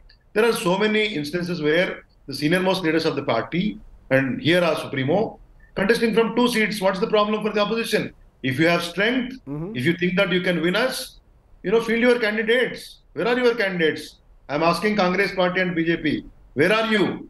Just by, conducting high decibel, press conferences will not answer the public questions, right? We have declared 115 seats and we will be declaring 4 more seats in very short span. Where are you, Congress and BJP? Okay, let them respond. Krishna Sagar Rao, the open challenge. Where are your seats? Here is the Chief Minister 4 months before an election already announcing his candidates. Does it suggest that KCR at the end of the day controls the chess pieces in this Telangana chessboard? He's already off the mark. See, Rajdeep, there are no prizes for coming early in declaring candidates. Sometimes it can even work against you, and it can even yield as a self-goal. And we really hope that it happens because, going ahead and announcing 115 candidates is not equal to winning that many, while KCR was saying that. Number 2 is that it shows more of a desperation than preparation. Because if you're prepared, you don't need to do it 4 months when you had 4 years of governance in this term, another 5 years, actually 4 years in the first term too. So if you did not foresee anything happening to you and your seats, why would you rush into it? Number 3 is that he fears backlash from his own MLAs. I told you, as he lost options, and that is the desperation part. If you don't have options, how can you call yourself successful as someone who can win back? See, he himself, KCR himself, has quoted and many times leaked that there are about 35 MLAs he would not want to contest this election. He would not want to nominate them for this election. Now, why did he go back on that? He said in one of the press conferences that 35% of commission has been taken from certain schemes of the government by a few MLAs. Now, why those MLAs haven't been, removed from the list which he has actually announced? So he's under pressure.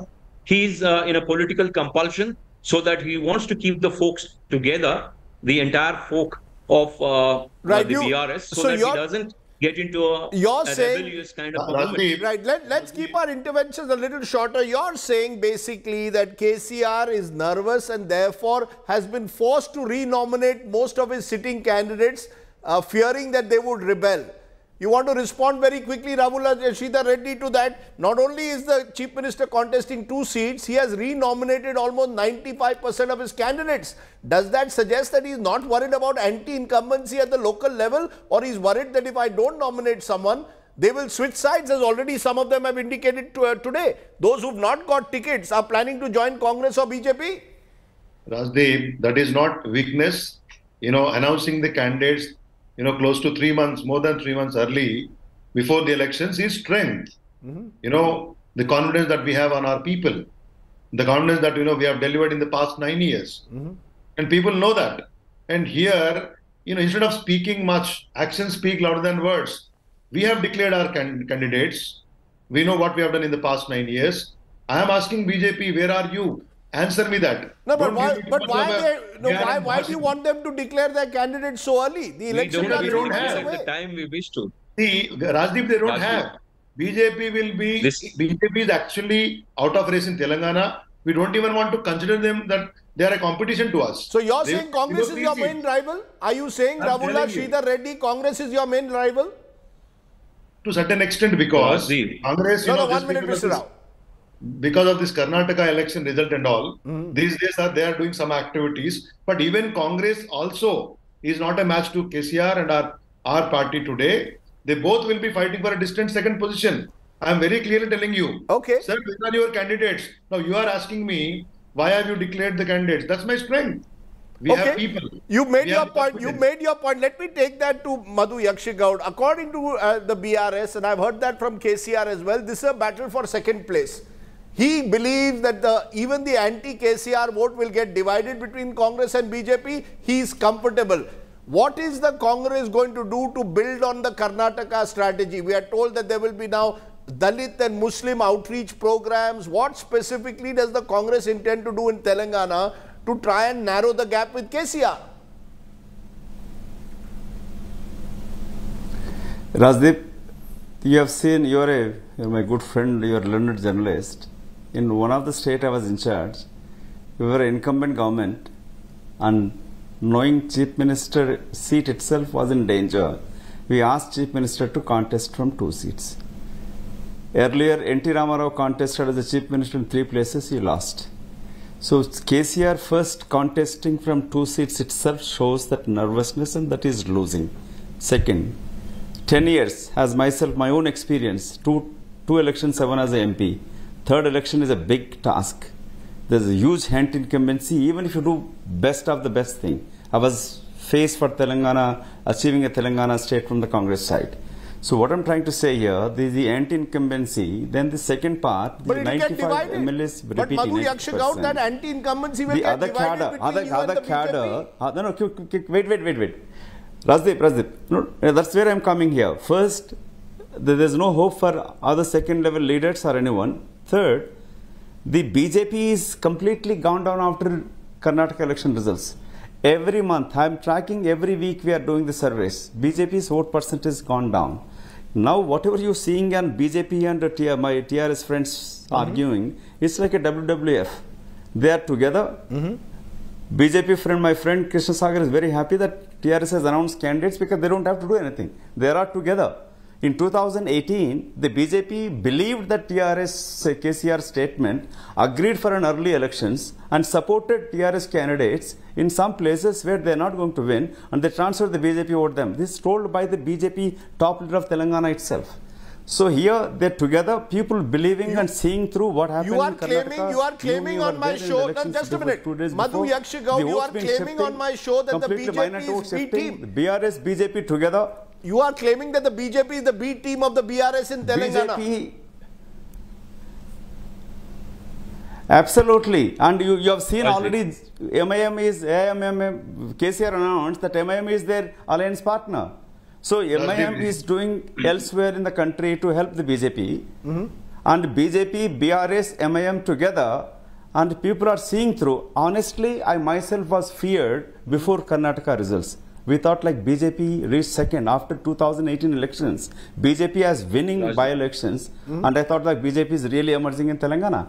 Now it's gone, completely dead. Okay, the state president is gone down so bad to the BJP, and people are completely believing that BJP, BRS together. Okay, let me bring in Mr. Krishna Sagar Rao, because the fact is, Mr. Krishna Sagar Rao, you've changed your party president. There have been a lot of changes within the BJP, and the belief is after Karnataka, the BJP is on the back foot in Telangana. You are losing cadre to the Congress in some places, to the BRS in other places, and here the Congress is accusing you now of being the B team. You are the B team of the BRS. So actually, from being a competitor, as you did well in the Lok Sabha elections of 2019 in Telangana, you've gone a step back, is the general belief on the ground. See, this is a manufactured perception by Congress, and they're trying very hard at it. My friend Madhu is actually peddling the same, same story. No, so why did you change your leadership? No, if you were so confident, why have you just changed your leadership in Telangana? Why? Krishna, we why have did a you party change your system. No, Mr. statement? Yakshigaud, let him speak. Not just me asking. No, Madhu, you must let him speak. Madhu, please, your voice will go down. Give an answer. Yeah, let him speak. Madhu, let me give an answer. Yeah, please go If ahead. at all anybody is together, Rajdeep, Yes. it is Congress and TRS. And their unity and their relationship is not from today, from 2001 onwards. 2004 election, they fought together. 2009 election, they fought together. KCR was a minister. When Telangana bill was presented, they didn't have strength, and Sushma Swaraji and Rajnath ji as president and LOP have ensured that Telangana is achieved with the bill being passed. But KCR goes to Sonia Gandhi and touches her feet. He doesn't come to Sushma Swaraj and Rajnath Singh. They are natural partners. As Prime Minister Modi says, they are family dynasty, corruption and appeasement kind of parties. Both of them are mirror images. Now, Rajdeep, you asked me, why did we change the president? It is our system. 3 years after president's change in our party. So, because the party had another strategy and to work with Sanjay elsewhere, which he's already been deputed to, Kishan Reddy, who's been the ace leader of our party and happens to be a union minister, has been brought in to ensure the win of So what Telangana. so what is your strategy, Krishna Sagar Rao? Because there's a general feeling, I repeat, that the BJP in southern India is now struggling. Karnataka was one example. Telangana, the Congress is banking on a large Muslim Dalit consolidation. Where does the BJP fit in now? Outside Hyderabad, pockets of Hyderabad, how are you going to grow? See, we are not a party of one-night stands, Rajdeep. We are party is eternal. As long as a nation exists, we exist. And we have, as you've seen, has grown to a certain stage which no other party has grown till now in this country. We have beaten the good old party, Congress, hands down. We are in 17 states today. No, you are. If we have to come into South, it might take a little time. But for Telangana, we have already entered. Karnataka, we have been there before. So South hasn't banned us. South has given us a big opportunity. And Telangana will be the second gateway for the entry into South. Apart from Puducherry, we already have. So where did we not touch South? And where did we fail in the southern So strategy? you're saying that Telangana will be your second, second gateway to the South. I want to get you, Ravula Sridhar Reddy, just to give me your numbers. TRS in 2014 got 63 of the 119 seats, clear majority. 2018, you went up to 88 seats and your vote percentage went up to 46. Give me a realistic number. You have to accept there is an element of anti-incumbency after 10 years. What is your realistic number this time? Rajdeep, after 10 years, I cannot say it as an anti-incumbency. I don't accept to it. There may be little dissatisfaction here and there, but we can correct it. And people are very clear. I just want to tell you very clearly, both these parties has no agenda. If they go to the people, what will they say? They haven't done anything to the state of Telangana. No, they are saying that this is family Raj. They are saying that there is family Raj in Telangana. They are accusing you of corruption in Telangana. And they are saying that people have not benefited. They have been saying from 2014, there were many elections which we fought. They have been telling the same story and BRS is winning all these elections. Number 3, and we don't have to have any, B team in Telangana.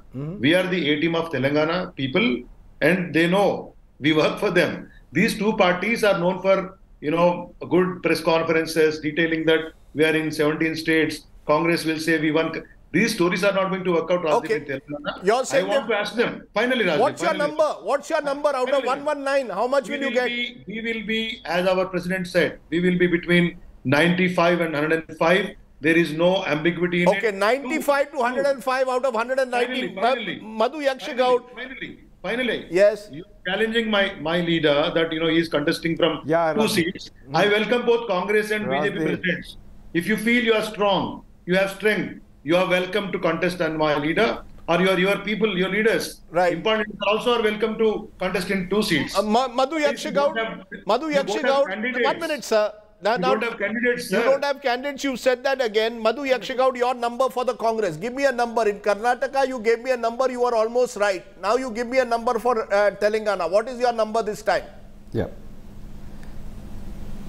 Multiple sources indicating our own assumption also or our own feedback we are crossing 80 seats, Rajdeep. 80 Secondly, seats? Their own TRS party MLA, yesterday, 80 plus. BRS party MLA yesterday accused Harish Rao. Before 2014, he was roaming around in slippers. Today is worth of 1 lakh crores. This is not my allegation. This is their own party allegation. Rajdeep was asking you a number. No, 1 minute, BJP sir. had an opportunity. They've completely gone down.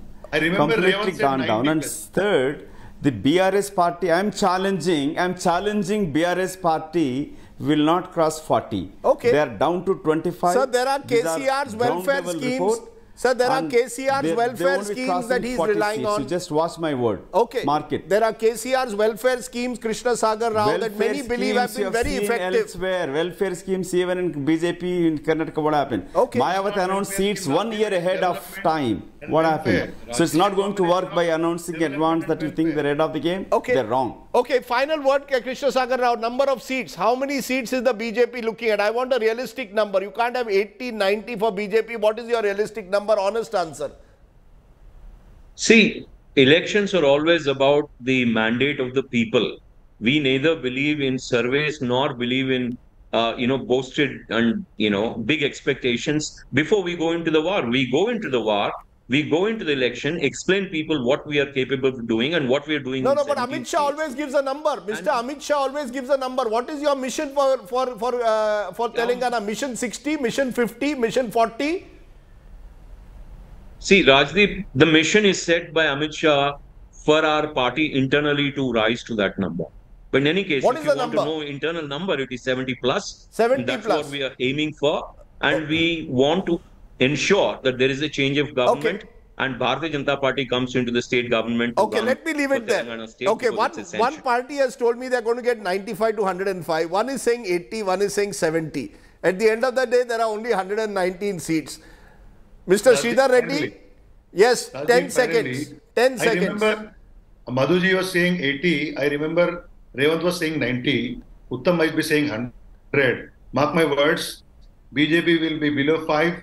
And Congress will not cross the double digit. It's all the way. Okay, let's leave it there. Let's leave it there. There are, sir, all I know is that there is a lot of money power at work. There is a lot of money power at work as well. We will see whether resources work, what works in Telangana, but it will be a state closely watched in the months ahead. Mr. Sridhar Reddy, Madhu Yakshigaud, and Krishna Sagar Rao, appreciate all three of you joining me here on the news today. Let's turn from there to a story which is going to create waves in the days ahead. Indigo's MD, Rahul Bhatia, summoned by a Lok Sabha panel over alleged protocol violations for MPs. Think about it. Our MPs reportedly are upset over not getting enough privileges facilities at airlines and airports. A group of parliamentarians had allegedly complained that due courtesy was not being extended to them by airport operators. Now, these are private airlines,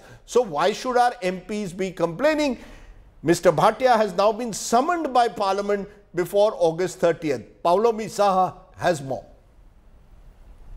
Rahul Bhatia now will represent Indigo when he appears before the Privileges Committee. Now, in September 2021, in fact, the Ministry of Civil Aviation had reiterated certain guidelines in terms of protocols that should be extended to members of Parliament, including access to the reserve lounge at airports, free tea, coffee, water, seat preference being given to them, preferably front row seats on airlines, on flights, car parking which should be given to them on the basis of the sticker that they have on their vehicles as members of Parliament, various such privileges in terms of course, priority check-in as they arrive at the airport. A protocol officer should be appointed as well in order to ensure that these courtesies are extended to members of Parliament as they reach both international and domestic airports in India. Now, there are many, of course, who are questioning this as to whether this is VVIP and entitled behavior. Why should private airlines be extending these courtesies to our members of Parliament? And that has become a topic of conversation and a big raging debate. With camera person Pavan, Paulomi Saha in Delhi for India Today. Why should our MPs demand these facilities from private airlines? Think about it. Are our MPs not armed citizens like you and me? Let's turn from there to our Get Real India story. The export duty hike on onions has now sparked fury among Maharashtra's farmers and indeed onion farmers across the country. In Nashik, the onion capital of the country, farmers are dumping onions to protest against the government imposed restrictions on exports. The centre now is moving to placate the angry onion traders by asking agencies to buy at least 5 lakh tons at record high prices. Take a look at tonight's Get Real India story from Nashik.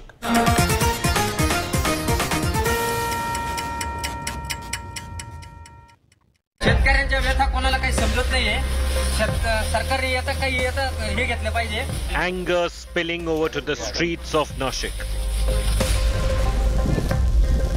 Farmers dump onions after the government imposed restrictions on exports.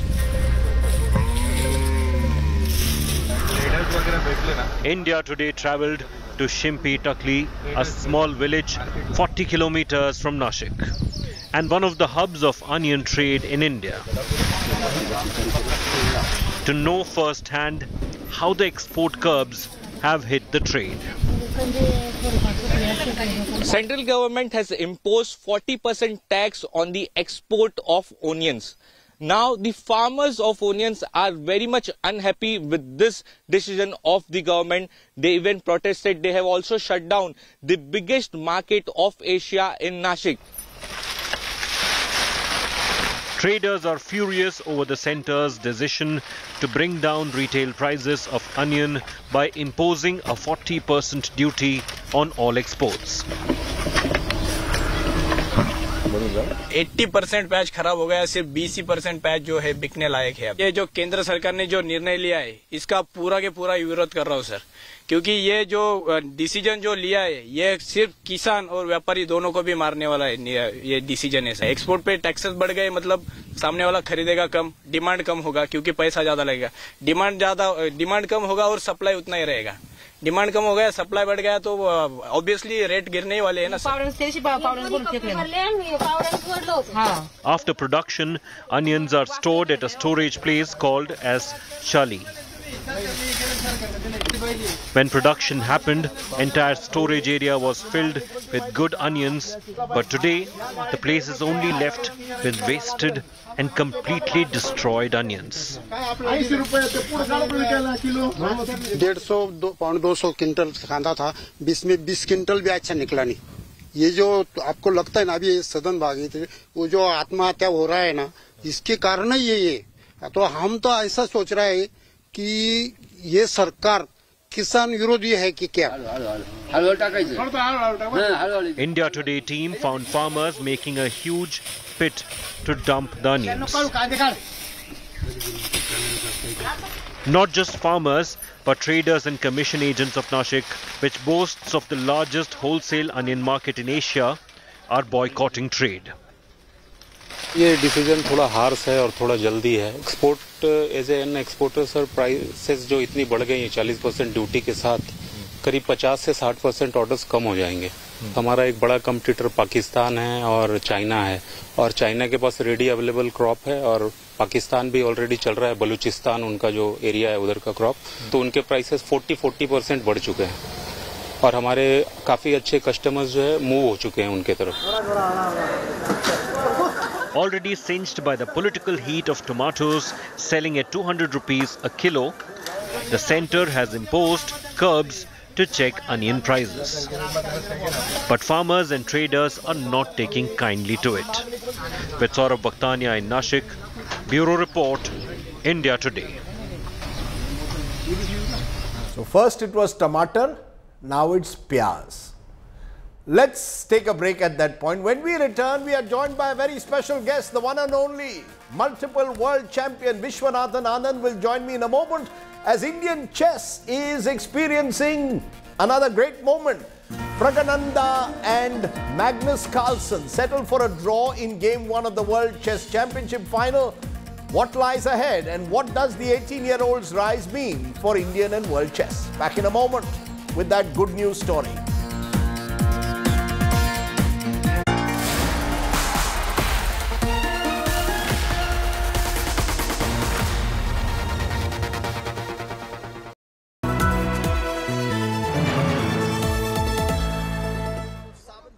from the biggest conflict zones We are at the Hostel Air Base and this is to the biggest international moments.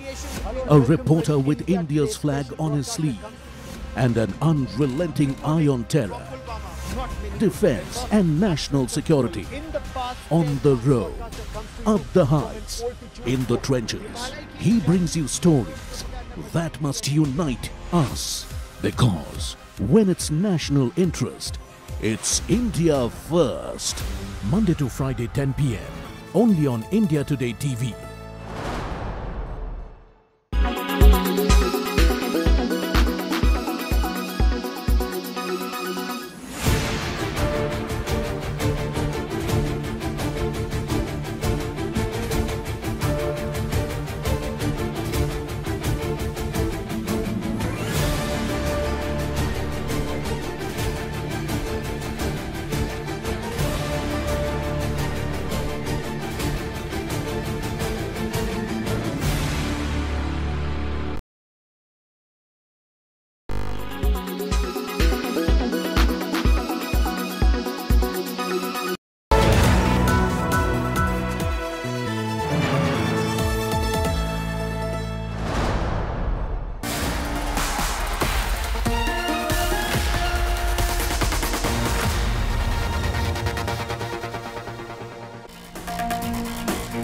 Welcome back to our good news story. The first game of the World Chess Cup final in Baku between Indian chess prodigy Ramesh Babu Praggnanandhaa and Magnus Carlsen ended in a draw on Tuesday. Both players deciding to shake hands after 35 moves. The second game of the final will be played on Wednesday. This time Praggnanandhaa playing with black pieces. A draw even on Wednesday will mean that the World Chess winner will be decided on Thursday in the rapid and blitz tiebreakers. Remember, this is an 18-year-old who is one of the breakthrough moments of Indian sport. Someone who has, at the age of 18, gone where no other sports person has ever gone. So quite remarkable what Praggnanandhaa has achieved in the last week at the World Championships. Only Carlsen and Bobby Fischer before him have been younger when they've qualified now for the World Candidates Championships. So that's really the story to look out for. Someone who's really blazed a new trail. Lots of praise coming his way for what he's achieved. Even today against Magnus Carlsen, more than holding his own against one of the greatest chess players of all time. So Praggnanandhaa eyeing that historic win at the moment in Baku, hoping all eyes on him. Tomorrow could be a big day for Indian sport, as well as not just for the moon landing, but for what Praggnanandhaa could achieve. Vishwanathan Anand joins me, chess grandmaster, 5 times world champion. Vishy, what does this mean? Excitement for you that an 18-year-old has achieved as much as he has? Yes, it's wonderful news. I mean, in one tournament, in the FIDE World Cup in Baku, Gukesh crossed my world ranking. He's now 7th in the world. And Praggnanandhaa has become the first Indian after me to end up in a World Cup final and to qualify for the candidates next year. And at all of 18, as you said, so which is unbelievable. I mean, when I was 18, I had just become a grandmaster, and at 18, he's in the candidates. So very, very exciting. To top it off, he's beaten the number 2 and number 3 in the world, and is now facing off against Magnus Carlsen himself. So for chess, this is all the drama you could hope for. You know, the word prodigy, like legend, is overused. You're a legend. Are we seeing the making of a prodigy here? He's a huge talent. Certainly, you know, if he's at such a young age, he is a prodigy. And what he's shown is that he has what it takes to go all the way. I mean, he's showing all the qualities you would need normally much later in life. Tenacity, ability to keep playing under pressure, just huge competitive skills as well. So he's not only about chess knowledge. He's competing at a very high level. And that's what people are so excited about simply. What is that special quality for all of us observing him? We just read the headlines, him making one headline after the other. He's beaten Carlsen in the past also. To achieve that at 18 is special, but is there a particular quality of his which stands out for you, Vishy? It's a combination of tenacity. He consistently saves difficult positions, which means that it's not enough just to get a good position against him. You have to knock him out. This is a very useful quality because the harder it is for your opponents to do it, the more discouraged they become. He's himself able to do this against the strongest players. He did it yesterday against the number 2 in the world, Caruana. Just survived difficult position after difficult position. He got one good chance. He went in for the kill. And he's able to play against people like Carlsen, who put pressure on you during all phases of the game. And, able to absorb that and give it back and keep making good moves and keep his composure, not make erratic decisions. So it's a combination of good nerves, good fitness, sensible decision-making, a whole bunch of practical skills when you're playing a chess game. Just give us a sense of how difficult it is to play Carlsen, because Carlsen is, is seen as the modern great now, and he's going to play tomorrow with White. Does that make it even more difficult for Pragnan, or the fact that he's defeated Carlsen in the past should give him reason for cheer? Both. So let's get to it. What is Carlsen first? Carlsen is very difficult to play because he makes very few errors. He makes errors, but they usually not terrible ones. His consistency is very high. So he may not always make the best move, but it won't be the worst move either. And that kind of means that his opponents get a more limited range of opportunities against him. What Carlsen will be trying to do tomorrow is to put a lot of pressure on the white pieces.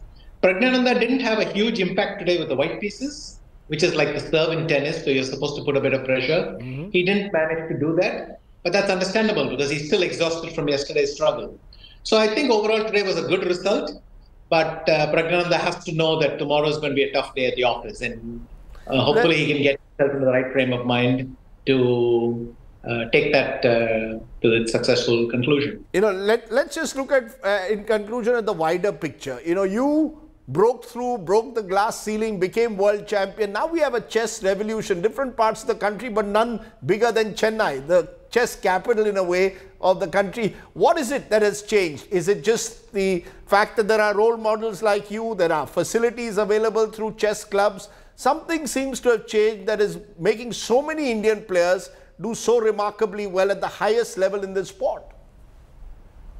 At some degree, in some way you hit on it. Each generation builds on the previous one. So I was the first grandmaster in a state which already had 4 international masters. In the same way, now Tamil Nadu has progressed so much, along with the rest of India, by the way. We have more than 80 grandmasters in the country. And what this has meant is that a lot of the previous grandmasters have run excellent coaching academies. They're available as trainers, they help you in other ways. And so this generation was able to grow faster. On top of that, there's a lot of trends which are going very nicely for chess, internet connectivity, the general popularity of the game, therefore more sponsors, more resources, all these things coming in. So multiple factors, I think maybe the beauty is that they all came together at the right time. And this particular generation, they're very, very good, they're very talented, and they're all under 20. We have 4 of the world's best players, and they're all under 20, which is really special because it means that not only will they keep pushing each other now, they're going to keep pushing each other for the next 10 years down the line. We really have a golden generation, which I can say for the next 10 years, every Indian chess fan will have somebody to follow in some tournament or the other. And that's kind of the outlook we're looking at. Now, golden generation is great to hear from you. Very quickly, have you ever advised Pragnan? Have you ever told him what to do, how to face up to this pressure? Have you and he been chatting away? We have had many discussions, however, not much during this tournament. I assume that the player has too much on his head already, and I haven't wanted to disturb anything. But we have spoken at length about these topics, even interchanged ideas. Many of them have their ear to the ground because they are actually competing very hard. I try to share my experiences, and yes, we have interacted a lot. Also, we keep in touch constantly through the West Prajanand Chess Academy, Waka, and he's Pragnananda, Gukesh are both mentees there. So we get to interact quite a bit. Well, it's wonderful, you know, to have someone like you pass the baton in a way to the next generation. We hope that Pragnananda tomorrow does the country proud. Either way, what he's achieved is quite remarkable, as you have, Vishwanathan Anand. This is the golden generation of chess, and I hope may that long continue. Thank you very much for joining us. Shatranj ke Khiladi. This was in many ways the land of Shatranj. This is also the land of science, because not only are we going to cheer for Pragnananda tomorrow, we're also cheering all the way for Team Isro and Chandrayaan-3 at indiatoday.in Chandrayaan. You can send all your messages to our scientists through the day tomorrow, all our thoughts tomorrow with our lunar mission as it hopes to reach where no one else has before, at least from this country, and we'll become the 4th country in the world and the first to reach the south pole of the moon. Thanks for watching. Stay well, stay safe. Good night. Shubh Ratri. Jai Hind. Namaskar.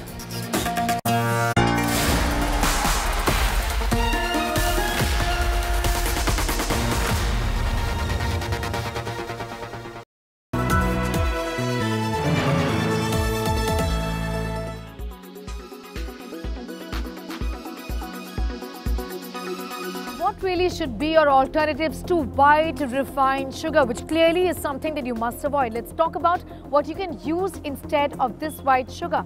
Number 1, organic brown sugar. Organic, then all the very better, because this is extremely healthy. Now what it does essentially is that this is processed, but it is made in the most natural way to retain most of sugarcane's nutrition, and that's the reason why this should be an alternative. Coconut or palm sugar, again extremely healthy sources of sugar, which are alternatives as well. Extracted from the flower buds of the coconut palm tree, the sugar has a mild caramel taste and can be used in a number of ways in your delicacies, also for daily consumption. Date sugar, extremely nutritious natural sweetener. Date sugar can be a great addition to your diet. This also is a good alternative. Jaggery or gur, as we know, it has got a world of benefits in terms of what it does to your body. Essentially, a lot of people have spoken about the fact that during pollution, you should be consuming a lot of gur. It's a great alternative to sugar. Also, the fact that it is rich in iron is really an added benefit and added advantage. Raw or unprocessed honey.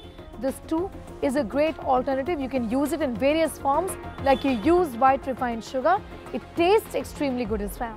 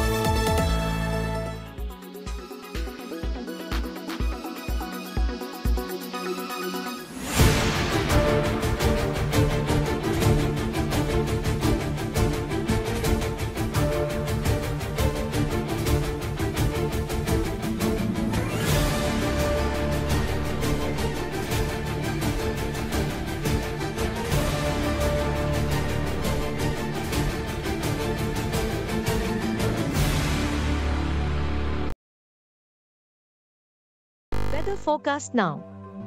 Delhi, maximum 40 and minimum 27 degrees. Mumbai, maximum 29 and minimum 26 degrees. Kolkata, maximum 32 and minimum 26 degrees. Bangalore, maximum 27 and minimum 25 degrees. Chennai, maximum 32 and minimum 28 degrees. Hyderabad, maximum 30 and minimum 23 degrees.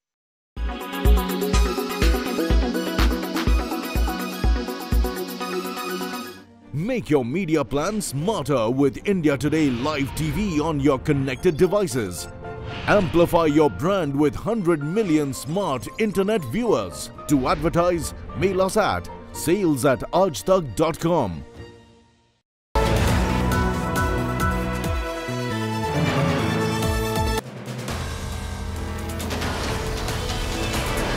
In politics, everyone has an opinion, but I have the data. Whose stock is rising? Whose graph is falling? Track India's political stock exchange. Unmatched, unmissable data analytics.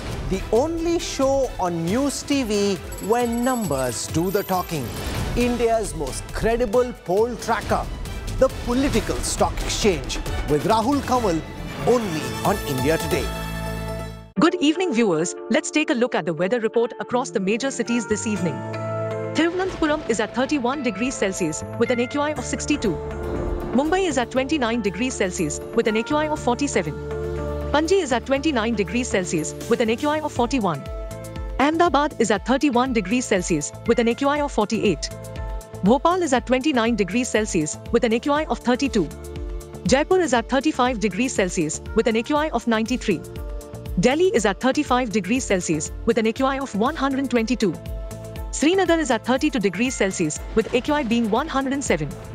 Lucknow is at 29 degrees Celsius with an AQI of 88. Patna is at 32 degrees Celsius with an AQI of 106.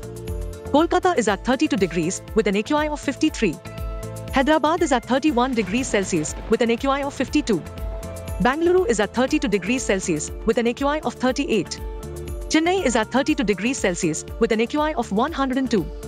This is all we have for you in this segment. Hope wherever you are, you find favorable weather around you.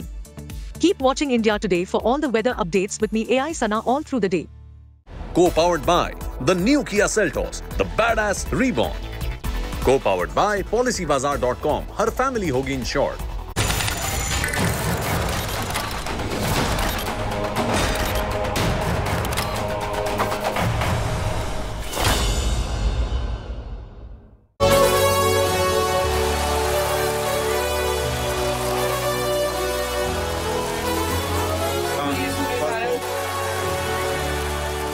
It's the final countdown. 20 hours to go for touchdown.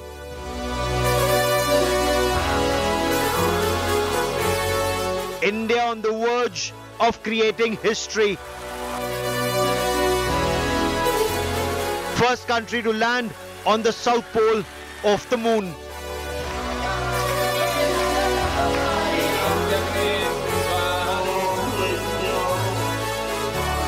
A billion prayers, one mission.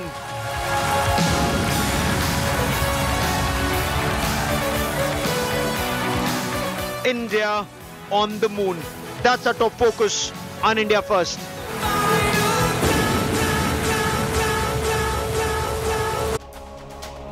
India's all set to script history.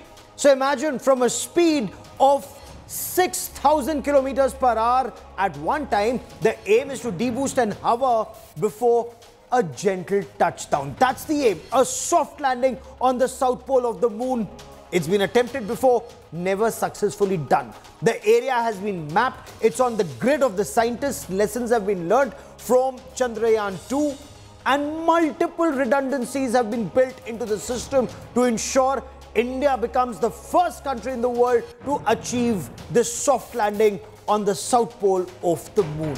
But what does this mean and what will it entail? I'm Gaurav Sawant. Over the course of the next half hour, we get you the final countdown. But first, as always, the headlines. Less than 20 hours to go now for Chandrayaan-3's moon touchdown. Isro ready with plan B in case conditions are unfavorable. Prime Minister Narendra Modi to watch the landing live virtually in South Africa.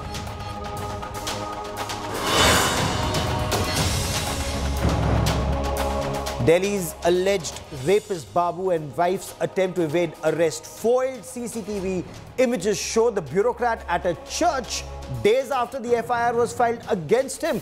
Delhi Women's Panel Chief seeks a meeting with the Union Home Minister Amit Shah.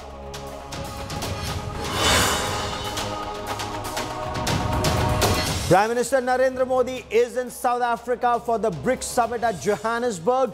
Big suspense over a bilateral with the Chinese President Xi Jinping.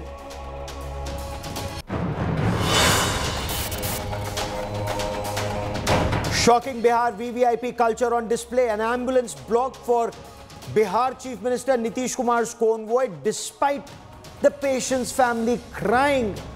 A Bihar police officer also seen holding an umbrella for RJD Supremo Lalu Prasad Yadav.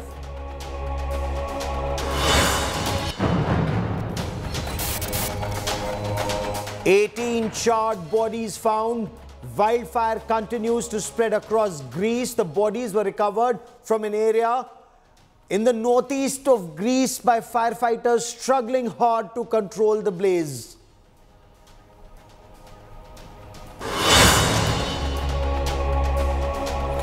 With bated breath, a billion-strong nation is waiting for the final touchdown of Chandrayaan-3. The countdown has begun for Vikram lander to softly touch down and land on the south pole of the moon. And once moon dust settles, the Pragyan rover will roll out. And with that, India's national emblem, the Ashok symbol, the Ashok chin, and of course, the symbol of the Indian Space Research Organization will forever be imprinted on moon. Isro is confident. So far, all systems are working. There are multiple redundancies that have been built in. Every situation has been war-gamed. And of course, also the prayers of a billion-strong nation. India Today's Akshita Nandagopal brings you our top story.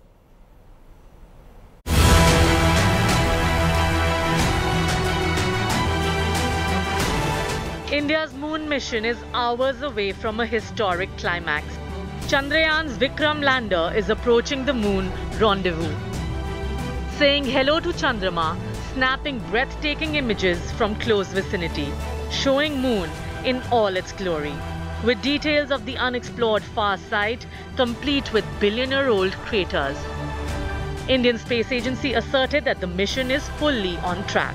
The system is undergoing regular checks to ensure a smooth touchdown. It is almost similar to what we designed or developed for Chandrayaan-2, except for instead of orbiter now, because orbiter is anyway working fine and it is still useful and it is giving a lot of important data which will be utilized for Chandrayaan-3 landing also.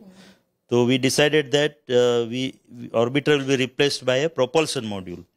Which duty is to take it to the orbit of moon surface. ISRO is not taking any chances, especially after crash of the Russian moon mission. Keeping another landing site ready for Sunday touchdown if parameters aren't ideal on Wednesday. Former ISRO chief K. Sivan broke down the final maneuvers moments before the planned touchdown. First of all, Luna mission failure and this one, they are not related.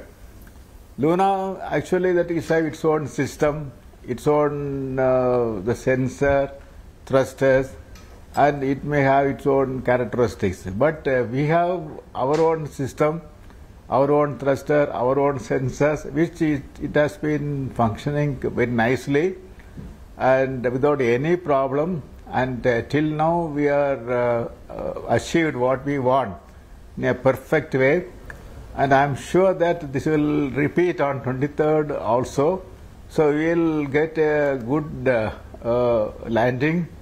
And we are not getting disturbed by the Luna 25 failure. They are not related. They are not a similar system. They are different system. Okay. So we are confident that we will be able to achieve without any problem. A billion cheers, prayers and wishes are meanwhile pouring in as India roots for Chandrayaan-3. एक बहुत बड़ा इतिहास भारत के सभी विशेषज्ञों ने, हमारे वैज्ञानिकों ने रचा है और प्रधानमंत्री जी के नेतृत्व में भारत नई ऊंचाइयां तो छू ही रहा था। भारत का तिरंगा केवल देश के अंदर नहीं लेकिन विश्व पटल पर अब हमारी यही कोशिश है कि वो तिरंगा चांद पे भी गाड़ के रखा जाए। Special pujas are being held in temples and namaz is being offered in mosques, all for Chandrayaan's success. The lander is expected to touch down on Moon's south polar region at 6:04 p.m. on Wednesday. We wish India a grand success in conquering the moon. With Akshita Nandagopal in Bengaluru and Milan Sharma in Ahmedabad, Bureau Report, India Today. And joining me on India First is Raj Chingappa, Group Editorial Director, Publishing of the India Today Group. Raj, you were there at Isro in 2019. Now, from Chandrayaan-2 mission, there are important lessons learned, multiple redundancies that have been built into this system. And give us a detail of the scenarios that have been war game. Is ISRO absolutely confident India is set to create history? Absolutely, Gaurav. I was speaking to Dr. Somnath, the chairman of ISRO, and he was explaining what were the lessons they learned from the failure of Chandrayaan-2, and what they have done is built on that. I mean, there were 3 or 4 major issues that happened in Chandrayaan-2, which was the propulsion system. It moved too fast when it was supposed to slow down at a particular point. That created its anomaly in terms of the guidance system. That spun the Chandrayaan. I was there while watching the TV. From the mission control, you saw Chandrayaan spin, and then we lost contact. What it did was the control system failed, and it crashed. So what they have done this time is built in each of these critical systems. When it's propulsion, the speed, mind you, Gaurav, and you cover armed forces, is that it's traveling at 6,000 kilometers per hour. That's 5 times the speed of sound. Faster than many of our Sukhois and everything else that's traveling. A civilian jet goes at about 1,000 kilometers per hour max. So you're seeing 6 times the speed. You have to cut it and bring it down to 0 so that when it lands, it touches down softly, almost like you're walking on the moon's surface. That's what it needs to do with a lander. So one is in terms of the propulsion and the velocity that is need to be cut down. You will need these thrusters that begin to in some sense, retard the speed. There they have done a lot of the, they've made sure that they've got excess fuel, plus they've ensured that if one fails, the other could pick it up and do the balance. The same thing if you take a look at the guidance system. Earlier there was a software error, which meant that the parameters that they had calculated in the algorithm, the moment this went too fast, this turned out, they have now broadened that considerably. And the third aspect of it is, in the guidance, the final control and landing, what they have done is that last time they could only land in a patch of, say, like a football field. That was the size that was there. So it was very pinpointed accuracy that they had to do. This time it's much larger. It's like 4 times larger the size, which means that it gives them the leeway. And very cleverly, Gaurav, let me tell you, and that's what gives me the confidence, is that because they had Chandrayaan-2 the orbiter working over there, they've mapped that entire terrain. So they know precisely where they want to land, one. And secondly, because they don't need another orbiter, they've put in more fuel into this. There's almost, the weight of this is almost 200, I think, kgs that they were talking about, which is heavier, which means that they gives them more flexibility. If there's an error, fuel is critical. It's just like if you're traveling from one point to the other, if your car does not have the fuel, it runs out. This was the problem they had when they did with Chandrayaan-2. So this time they made sure they have enough fuel, enough redundancy, and that's why I think tomorrow we're going to celebrate. And then when Vikram lander comes in to land, it will actually hover like a helicopter for some time if need be. But sir, why is this so important, not just for India, but for entire humankind? From that soft landing, the next 14 days, 14 Earth days and 1 lunar day, why are they so crucial? Good question. I mean, firstly, let's look at it from the Indian point of view. We are great at building satellites. We have demonstrated that right through for the last 50, 60 years, right? We have reached a competence that's cutting edge. We are great at building launchers. We now have the heaviest launcher, which actually pushed, the initial phase of Chandrayaan into the beyond the Earth's orbit and on the way to the moon. So we have built competencies in launch vehicles as well as satellites.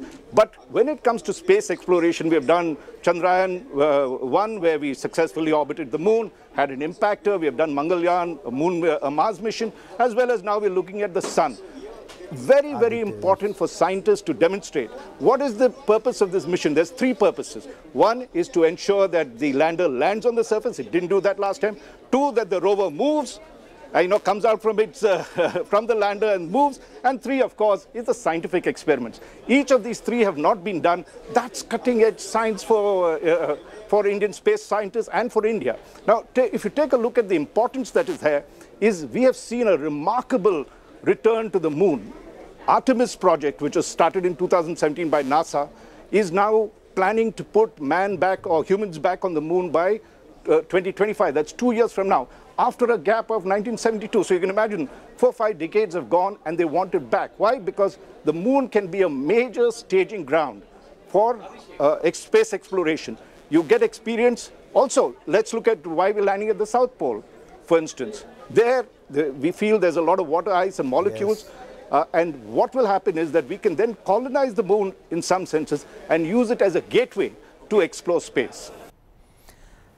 Raj, for joining me here on India First. Many thanks. Moon could well be the staging camp as far as Earth is concerned for Mission Mars, the tactical headquarters for any future operations into space. Of course, attempts have been made to land on the South Pole of the moon even earlier, and not just by India. In fact, Russia's Luna 25 mission failed just over the weekend. It's a huge blow to Russia's moon program, or Mission Moon. But the way Vikram lander has been built in with multiple cameras, lasers, radars, imagers, scanning the moon's surface when it comes in to land, it will virtually hover like a helicopter, finding just the right place to land and ensure that there are no deep craters or boulders, and then land so that the Pragyan rover can then roll out, carrying out the tests for the next 14 days. Very crucial for the study of the evolution of our system. 3, 2, 1. We have ignition.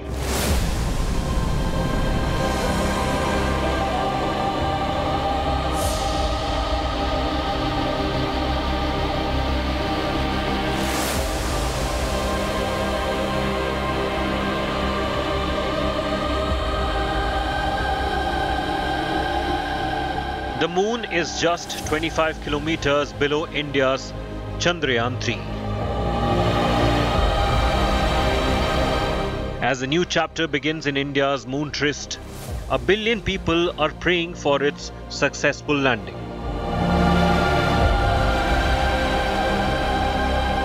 The Vikram lander is aiming to land on the lunar South Pole, which is a difficult feat. So what makes the soft landing near the lunar South Pole incredibly difficult? The South Pole of the moon's rugged terrain lies in the shade of perpetual darkness and plummeting temperatures. This is where researchers had previously discovered the presence of frozen water. Chandrayaan-3's successful landing will expand knowledge of frozen water on the moon, potentially one of the moon's most valuable resources. Scientists are interested in pockets of ancient water ice because they could provide a record of lunar volcanoes, materials that comets and asteroids delivered to Earth, and the origins of oceans. If water ice exists in sufficient quantities, it could be a source of drinking water for moon exploration and could help cool equipments. It could also be broken down to produce hydrogen for fuel and oxygen to breathe, supporting missions to Mars or lunar mining.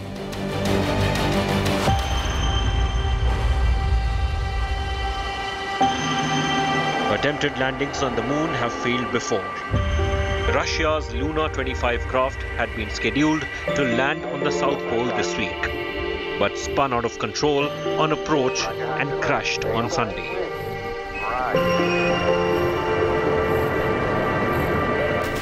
The South Pole, far from the equatorial region targeted by previous missions, including the crewed Apollo landings, is full of craters and deep trenches. Chandrayaan-3 is proposed to land in the plateau between two craters, Manzinus and Boguslawski, and a third, Simpelius. Additionally, an alternate landing site has also been proposed. At the mountainous South Pole, the terrain is difficult and dangerous with major craters, minimal sunlight and temperatures below -300°F. If all goes according to plan, Chandrayaan-3 is poised to achieve a historic milestone as the world's first lunar mission to execute a soft landing near the moon's South Pole. Bureau Report, India Today. And as we move forward, let's take a look at India's space journey. From an imported rocket in 1963 to the made in India Chandrayaan-3, incidentally a cost less than that Hollywood film Interstellar. India's space mission has actually come a long way. Of course, anticipation builds around Chandrayaan's moonshot. Today, even the sky is not the limit for India. वास्तव में अंतरिक्ष में है तो क्या वैसी ही हालत है या कुछ अलग लग रहा है? India's pride soars high. नागरिक होने के नाते आपको धन्यवाद। ऊपर से भारत कैसा दिखता है आपको? मैं बगैर किसी झिझक के कह सकता हूँ कि सारे जहां से अच्छा।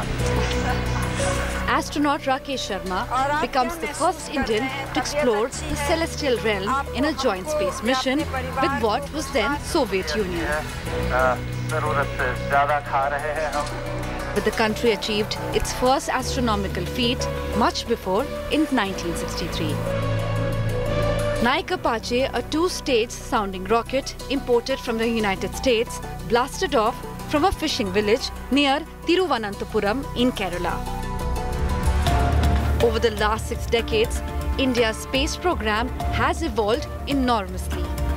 From launch vehicles for satellites, INSATs for telecom, broadcasting, meteorology, remote sensing for satellite imagery, to research and development in space. From Aryabhat, a satellite designed and fabricated indigenously and launched from a Soviet rocket in 1975, to now on course to reach the moon and become the first country to explore its South Pole. Here we have a majestic liftoff of LBM-3 M4 rocket carrying India's prestigious Chandrayaan-3 spacecraft. Because that is a place where we can get sufficiently enough solar heat, light for power generation. If you go further, there is a possibility that you will not get the full daytime utility. 15 years ago, India's first moon mission performed a detailed search of evidence of water and chemical composition of certain lunar rocks. The sky is the limit for the country's space ambitions. India's first space-based mission to study the sun. Aditya L1 nearing its launch date by the end of August or early September.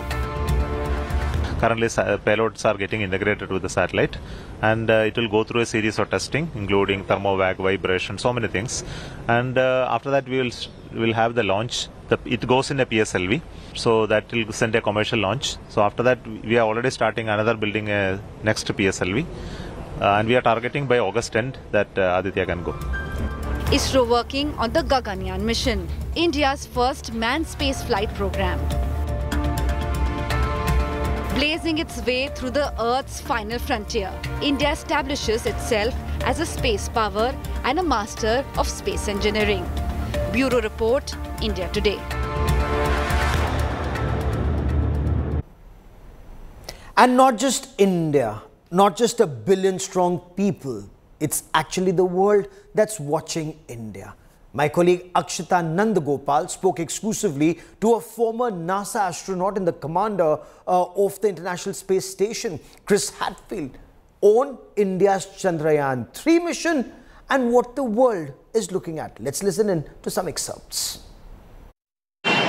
And it's my absolute pleasure to be joined here on India Today by Chris Hadfield, former commander of the International Space Station and author of the Apollo murders. Just to give you a brief sense of all that Chris has achieved, he's flown in 3 missions, built 2 space stations, performed 2 spacewalks, and was the first Canadian to have walked in space. So you'll understand why I'm particularly excited about his new book, The Defector, that is in fact releasing on October 10th. That's coming out. Chris, good morning. Congratulations on your new book, and thank you very much for joining us here on India Today. I've been seeing, from your social media interactions that you've been tracking the Chandrayaan-3 moon mission very, very closely. Just so for our viewers to understand from an expert perspective, from your perspective, how hard really is a soft landing on the moon? Well, thank you and good evening. Yeah, I heard someone say 1 billion cheers for Vikram, and add my voice as one of those billion cheers. It's immensely exciting, but as you say, it's extremely hard. It's 400,000 kilometers away, and we're landing way down to the south, 70 degrees south. It's as if you were landing on the edge of Antarctica, and you're trying to do it where the final last few meters or few feet of touchdown, you're just counting on the automatic systems. And so there can always be, a boulder in the way or an uneven spot on the ground, even though they've chosen a plateau. And I know that the Russians had no success earlier this week. Remember, they've launched 27 missions to the moon, and they only landed 7 times, and the last one was a failure. So it's still exquisitely difficult. But with the tremendous experience gained in Chandrayaan-1, which helped discover water on the moon, in Chandrayaan-2, which has been mapping the moon ever since, and now with sort of the granddaughter of all of those, of Chandrayaan-3, I'm really optimistic and excited about the landing that's going to be happening just slightly under 24 hours from now. I loved how you referred to Chandrayaan-3 as the granddaughter of these missions. It's so aptly put. I'm going to borrow that phrase also in the next 24 hours. You referred to Luna 25, and the reason I talk about it right now, Chris, is look, Russia has attempted this, as you said, 27 times. They've got it right 7 times. Now, in the last 50 years or so, we've seen several such soft landings occur. It's 2023, and yet we haven't really been able to master it. Why is that? What makes it so unpredictable or so hard so many years on? Well, part of it is the nature of the moon itself. If you were going around the moon, the amount of gravity that you feel in different parts of the orbit changes. The moon is a lot more lumpy than the Earth is. It's got big, dense sections. And so that makes orbital prediction more difficult. It's hard to know exactly where you are. There's no GPS. So where exactly around the moon are you? How do you even figure that out? And even though we've taken lots of images from the orbiting vehicles of the plateau that Chandrayaan-3 and Vikram are going to land on, you still don't know the fine details. Imagine if you were trying to land a helicopter somewhere in India and you looked and looked and looked, but then just when you got close to the surface, you had to sort of close your eyes and then just descend the last 50 meters with your eyes closed.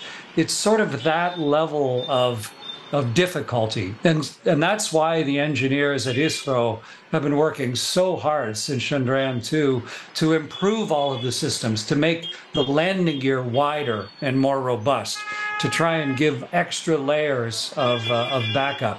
And it is possible to land on the moon. 3 other nations have done it. And I think India is really poised right now to be the 4th nation in history to land on the moon. The scientific impact of that and the inspirational impact of that for young Indians right across the country.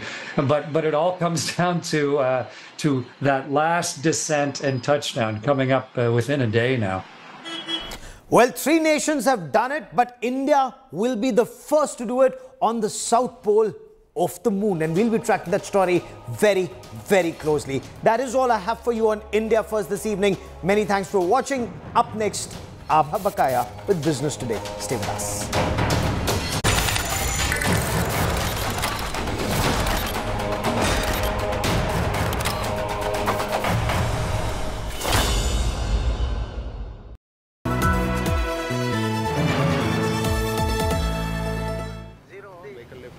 As Chandrayaan-3 circles the moon, India's billion breaths are held.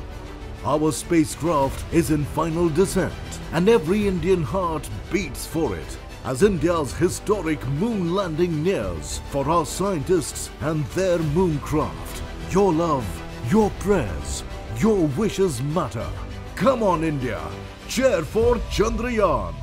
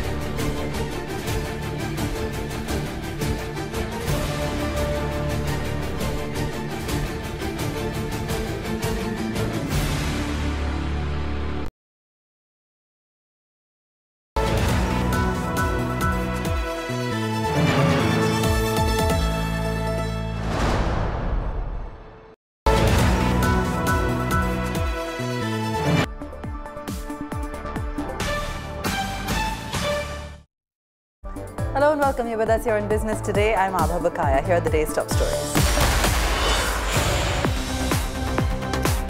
India's giant leap towards Atmanirbharta in car safety ratings. Nitin Gadkari inaugurates Bharat NCAP program. Enthusiastic response by the industry. 30 requests for testing already received. Government rushes to placate angry onion traders in Maharashtra. Agencies to buy 5 lakh tons at record high prices will also sell onions across India at 25 rupees a kilo to bring down eye-watering prices.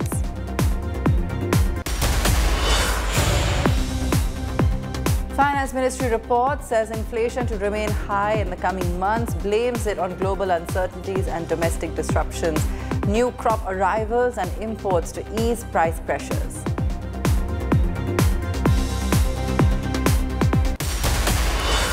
The new direct tax code will have no income tax exemptions, announces the chairman of the Prime Minister Economic Advisory Council, says exemptions only increase costs, calls for higher taxes to develop infrastructure.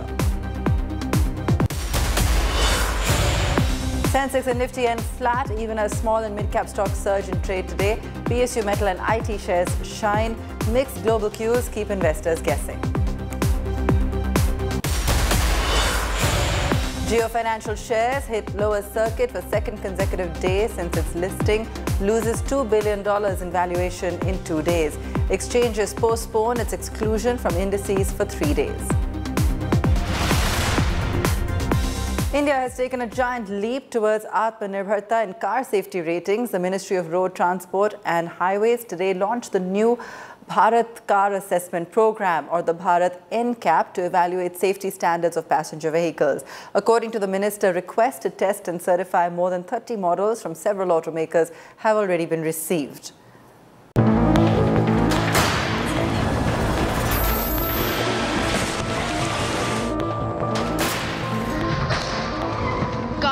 deliberately smashed against walls. Wired mannequins in them sending real-time data on damages and injuries. Getting a 5-star rating in these tests can break or make a car model.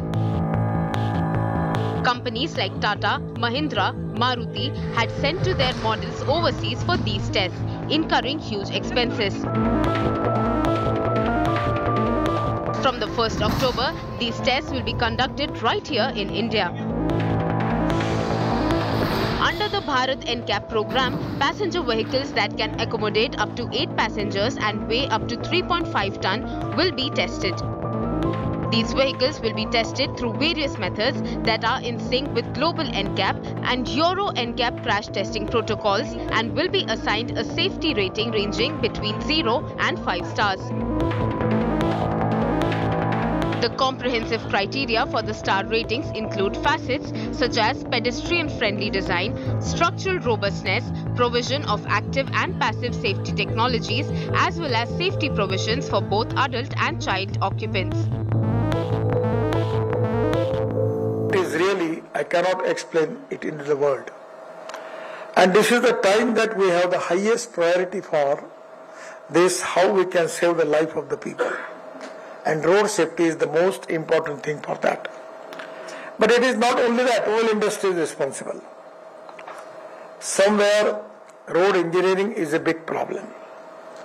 Our total process of making a detailed project report is it's totally wrong methodology, and we select the agency, they create a lot of problems, there are a lot of complications, and because of that also we are facing the problem. The government has already received requests to test and certify more than 30 models from several automakers under the assessment program. The program is voluntary and tests the base variant of a given model. Already more than 30 applications have been received because this whole exercise was done in consultation with the industry, and therefore industry was very positive about it. And already on today's day of launch, 30 applications for testing have been received. According to the Road Transport Ministry, the program's objective is to furnish car consumers with a tool for making comparative evaluations of the crash safety attributes of motor vehicles available in the market. There are, however, concerns that the crash test could lead to prices hikes by manufacturers. As and when the new additional features are added, it comes at a cost. So definitely that will increase the cost. But as I said, for us, we already have the safety pack in place. So frankly, for us it won't. But players who do not have these features and they have to add it afresh, definitely they will increase the prices. This, of course, this will encourage manufacturers to do more towards safety beyond what is required by regulation and go for higher stars. So that's a positive step. And since the government is involved, it gives some authenticity and objectivity. That's a positive. Importantly, the Bharat NCAP test will provide a big boost to exports from India. The tough NCAP rules mean that Indian results will be accepted across more countries.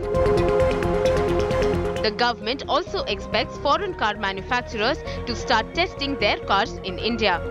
With Chetan Bhutani, Bureau Report, Business Today Television. Apple is looking at expanding its manufacturing operations in India. Senior government sources have told Business Today TV that top representatives from Apple India recently held a detailed meeting with officials from the Finance Ministry to discuss their plans for expanding iPhone manufacturing. According to sources, discussions centered around the future of smartphone manufacturing within India and how India's policies could be aligned to support this initiative. Karishma Sudani has more on this for us. Karishma? Well, we do have our sources in the Ministry of Finance confirming us that Apple India team had a detailed discussion with officials of the Finance Ministry in India. In fact, we've been told that discussions were held on how India emerges as to be one of the key investment countries when it comes to the smartphone industry. In fact, the tech giant also shared with India that they do see value creation in the coming years in the country, and they do want India to be one of the emerging countries besides Vietnam and Cambodia as the spot of investment and manufacturing of iPhones. This also kind of drifts away China from the whole plan of leading and holding a monopoly in the smartphone manufacturing market. We're also told that government is in a positive cooperation with the whole concept of smartphone manufacturing in India, and if required may consider certain tax incentives to companies. Thanks, Karishma. In one of the surest signs of the direction that the government is heading in, Bibek Debroy has called for removal of tax exemptions. Debroy, the chairperson of the Economic Advisory Council to the Prime Minister, today called for tax reforms and suggested that the provision of exemptions and direct taxes should be eliminated. Speaking at an event in Kolkata, he said exemptions lead to higher costs of compliance for the taxpayer. He also highlighted that if Indians aspire for growth and want world-class infrastructure, they should be ready to pay higher taxes. The government has been moving towards slowly weeding out tax exemptions, with the new income tax regime offering exemption-less higher tax slabs. The eventual direct tax code, in my view, will involve a complete elimination of all exemptions. Any exemption only makes life more complicated. Any exemption only increases compliance costs. Any exemption only leads to litigation. Any exemption only enriches chartered accountants and lawyers. So whether we like it or not, either we must be prepared to pay more as taxes, or our expectations cannot be that we will get airports like in the West, or railway stations like in China, or whatever. Markets were flat today, unchanged from their previous close. Bulls did attempt to take charge, but fag end selling in heavyweights erased the day's gains. All eyes on global cues to direct the markets in the near term. The Sensex and Nifty both pretty much unchanged for the session. Top gainers today, Adani Enterprise, HDFC Life, ITC, NTPC and Hero MotoCorp. We'll bring those up for you in just a second. So those are some of the names that stood out. While on the losers end, we had Jio Financial Services, once again BPCL, Cipla, Eicher Motors and Bajaj Finserv. New age technology stocks were in demand today, with several brokerage reports raising estimates for their stock prices. Some of the stocks like Nykaa, Paytm and Zomato were among big gainers today, with the Nifty Digital Index ending up 0.67%. Second to only the PSU indices. My colleague Sakshi Batra spoke to market analyst Kranti Patini to gauge the market mood for some of these counters. For any investor looking at the new age tech basket, what would you really recommend? How should one really approach? Is this the right time, first of all, to jump into some of them, start building up their positions, nibbling into some of them, because now we are seeing profitability come in and fundamentals improving for some of them. Is this the right time? Absolutely, Sakshi. I believe this is the right time for the new age companies. Investors want to take their positions because, as you rightly mentioned, one thing is fundamentals are improving, profitability is coming back, and also valuations are not stretched as it were they were at the time of listing. So it is a very good price range for any investor who want to take their position, but they can take in a staggered manner. There is no hurry to buy and jump at this point of time. Probably they can buy at dips in their portfolio, but absolutely it's the right time to start taking the position in these new age companies.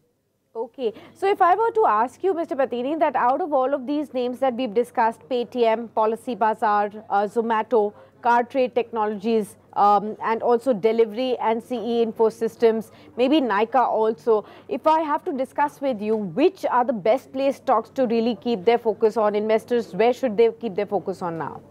The first priority goes to Sakshi, definitely to 197. The Paytm is the favorite pick at this point of time. The remaining also at an appropriate point of time, one need to take the decision as per the price movements and the earning visibility improves for these stocks. Okay, and you know, some of them, like we already have seen a 50% surge coming in. Where do you see fair value still, you know, on the stock coming in, and where do you believe that, you know, the stocks are now poised to perhaps reach their issue prices once again? That's a very interesting question, Sakshi. Okay, one thing is the stock have completely taken a U-turn and they formed a base, and it's a process, and they're right now inching towards in a higher trend. One good thing that happened in these stocks is they are in the trend for most of these companies are in an uptrend. The trend has emerged in a positive territory. So always investors need to keep their trend as their friend. We take a break. When we come back, we'll bring you an expert who will explain the new tax rules on life insurance policies and what they mean.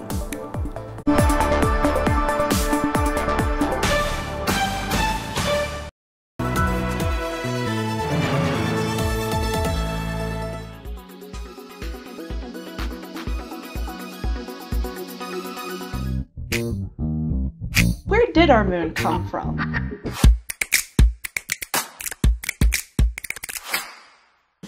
Well, actually, there have been several theories over many decades. Earlier versions of lunar formation theories included capture, where the moon would have been a strayed planetoid. Another version was fission, where the Earth was spinning so fast that it would have blorped out of the Earth and then formed its own body. This led to our current theory, the giant impactor theory. So this collision was during the late stages of planetary formation throughout our entire solar system, when planets were still very new and very much forming. So this happened when Earth was just an embryo, a baby planet. And this was actually in a crash course collision with Theia, which is a Mars-sized planetoid. And this collision ripped apart early Earth's crust. And that crust then coalesced, it snowballed into a whole separate entity, which we now call the moon. So where did our moon come from? Well, currently our understanding is that the Earth had collided with a Mars-sized object named Theia. But once we send future astronauts to the lunar surface again, who knows? We may actually have a whole new theory in the coming decades.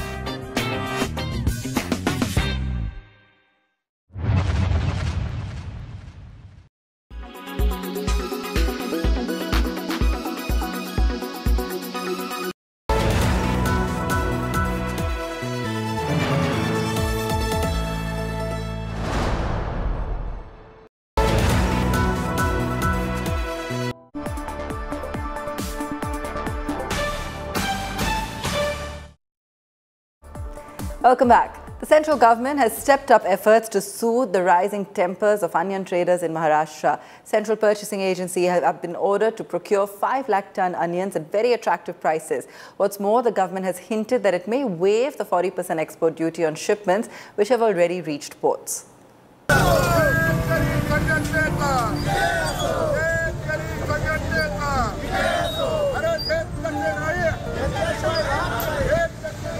Anger spilling over to the streets of Nashik. Traders from Lassalgaon and Ahmednagar, onion mandis staged demonstrations and chakka jams, protesting the government's decision to hit onion exports with a 40% duty. Mandis, usually overflowing with onions, were deserted this morning, with traders and commission agents of Nashik, which boasts the largest wholesale onion market in Asia, boycotting trade from Monday. व्यापारी local market में जो प्याज है ये इसके भाव गिर जाएंगे और शेतकरी का बड़ा नुकसान हो जाएगा। पहले ही शेतकरी ने जब सीजन में कांदा शुरुआत में 300 रुपए 400 रुपए क्विंटल बेचना पड़ा, आज बड़ी मुश्किल से भाव थोड़े सुधर रहे थे, लेकिन केंद्र सरकार ने ये निर्यात मूल्य बढ़ाकर किसानों का बहुत बड़ा नुकसान किया है। The government has reacted quickly to the flare-up, announcing that central procurement agencies like NCCF and NAFED will buy 2 lakh tons of onions over and above the 3 lakh tons bought in the past couple of days from the Nashik area. The procurement will be done at record prices of 2,410 rupees per 100 kilos. The agencies will also sell onions across the country at subsidized rates of 25 rupees a kilo.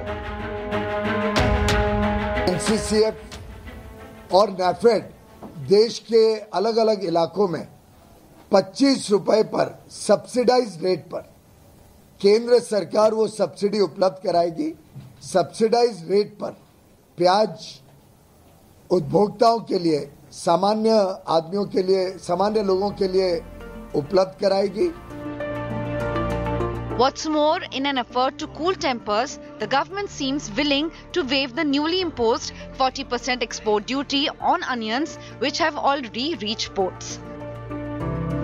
कुछ सामान port के अंदर shipment के लिए, export के लिए गया है, उसकी जानकारी JNPT वगैरह से हम ले रहे हैं। अगर वो पोर्ट के अंदर जाके शिपिंग बिल फाइल हो गया है 40% ड्यूटी लगने के पहले, तो उस पर उचित निर्णय DGFT लेंगे। The centre seems to have staved off a crisis, both economic and political for now. Onions have after all been known to topple governments in the country. However, the real impact of the record procurement prices for 5 lakh tons of onions could be felt sooner than later. Bureau Report, Business Today Television. The Income Tax Department has issued a new circular clarifying rules on the taxability of non-unit linked life insurance policies. This is following the budget announcement that the maturity proceeds of traditional policies have an aggregate premium exceeding 5 lakh rupees will become taxable. Tina Jain Kaushal, editor Money Today, spoke to Sudhin Sabne's partner Nangya Anderson about what it means for taxpayers. Welcome, Mr. Sudhin. Please tell us what are these new rules about? Sure, thank you. Glad to be here. So, Tina, basically, prior to the budget 2023, the payouts what were made on life insurance policies were generally tax-free. So there was an exemption specifically what was there with respect to a payout of a life insurance policy. There were certain conditions attached, but generally they were tax-free if those conditions were met. Now there has been an amendment wherein they have introduced a key rule. So the rule is basically if the premium what is paid on the policies what are taken after 1st of April 2023 as a single policy or as an aggregate of the policies what are being taken post 1st of April 2023 exceeds 5 lakhs in a financial year, then the maturity payouts for such policies will now be taxed. This is the key change what has taken place. Now this will be taxed as income from other sources to the extent the maturity proceeds exceed the premium payouts, the premium what has been paid. Now thing is there were a lot of ambiguities in the meanwhile since this change had come in, because there were a lot of clarifications required as to, for example, what happens to my existing policies, what were taken before 1st of April 2023, what happens for example, to the threshold of 5 lakh, how is that to be calculated? For example, there's a GST element as well, but what goes in the premium, whether that is to be included in the calculation of 5 lakhs. When it comes to a term policy, is that also to be included in this calculation of 5 lakhs? What happens in case I've got multiple policies? So there were a lot of ambiguities what are now sort of addressed by way of this circular. So this circular is something which is a guideline. A lot of examples have been provided, which generally clarifies on the taxability of the payouts what will be received with respect to such policies. If I can take one example, supposedly I have 3 policies of rupees 2 lakh each on 1st April 2023. So will all 3 be exempted, or the third one particularly where I'm actually crossing this limit of 5 lakh will be taxable? Absolutely. So in this case, only to the extent of the third policy wherein it exceeds the limit of 5 lakhs, only that policy will be taxable. The first two will still remain tax exempt when it comes to the maturity proceeds. Okay. So can I also decide which policy to be tax exempted to maximize my tax benefit? Is this provision available? Yes, so this has also been clarified in the circular. So what the circular provides is that where, for instance, the policies are being taken in case of multiple policies, of course, wherein you do have payouts which will exceed the premium of which will exceed 5 lakh rupees. You can choose to the best possible extent whatever is beneficial for you, what will become taxable and what will become exempt.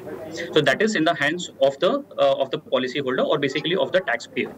Diamonds may be forever, but that does not mean the industry's success is guaranteed as well. India's largest diamond hub, Surat, is facing the heat of the Russia-Ukraine war. With the primary source of raw materials choked off, workers in Surat are losing jobs and some have even committed suicide, reportedly due to financial hardship. We bring you this report on the crisis.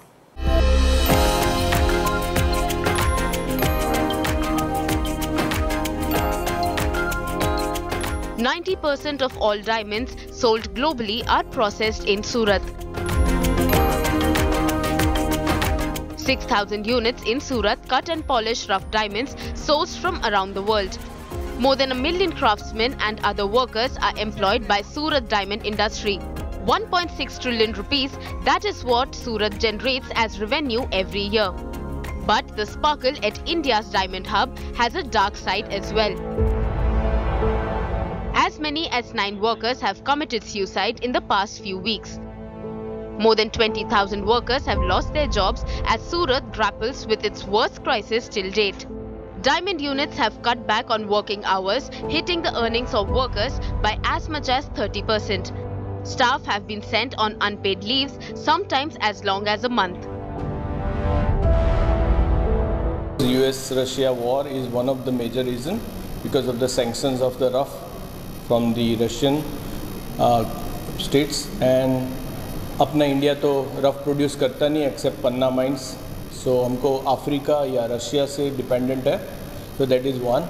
Second is global crisis similar to what we have seen. I am saying it is like a 2008, so slightly down. And third most important reason was the advent of lab-grown diamond. Surat's diamond industry sources around 35% of its diamond supplies from Russia. That avenue is now choked due to Western sanctions on Russia. Though lab-grown diamonds with a price advantage of 15 to 20% have substituted the real stones to a large extent, softening the supply chain concerns, exports of gems and jewellery are still down. Exports in 2022 to 23 fell to 1.76 trillion rupees from 1.82 trillion a year ago. But it is the April to July export figures for this year which have set off alarm bells. Exports have plunged 29% in the first 4 months of this fiscal. Lab grown diamond है, वो semi property है, same material है, वो लेब में बनाया जाता है, उसमें अभी ठीक चलता है, उसके हिसाब से जो भी वर्कर है उसको काम मिल जाता है, नहीं तो वो लेब ग्रोन डायमंड नहीं आता तो लगभग हालत बहुत ख़राब होती, जो वर्कर है डायमंड इंडस्ट्री में वो उनकी हालत बहुत ख़राब हो जाती, उनके लिए एक ये लेब ग्रोन सहारा मिल गया है रोजी रोटी के लिए. Meanwhile, the human toll of Surat crisis is mounting. There have been several suicides over the past few weeks and thousands of layoffs as diamond units adjust to the new geopolitical realities. Associations, however, deny that the suicides are due to layoffs. जब worker suicide करता है तो उसका नाम रत्न कलाकार से ही social media, print media, electronics media के अंदर रत्न कलाकार ने सुसाइड कर लिया, लेकिन वो हेडिंग ही सब लोग देखते हैं, लेकिन उसके पीछे का रीज़न जानने की बहुत ज़रूरत होती है. मेरा मानना है इफेक्ट है, पर लेकिन जो बात हो रही इतनी इफेक्ट डायमंड इंडस्ट्री पर अभी नहीं है. Surat is also hoping that its brand new 6.7 million square feet diamond bourse will be the good luck charm the industry badly needs. Built at a cost of 32 billion rupees, the bourse can accommodate 67,000 people in 4,200 offices. It is also the largest office space in the world. The Surat industry is hoping that the new office will wean some business away from Mumbai BKC's Bharat Diamond Bourse, which is currently the world's largest diamond complex. With Sanjay Singh Rathore in Surat, Bureau Report, Business Today Television. That's where we leave it on the show tonight. Thanks for watching.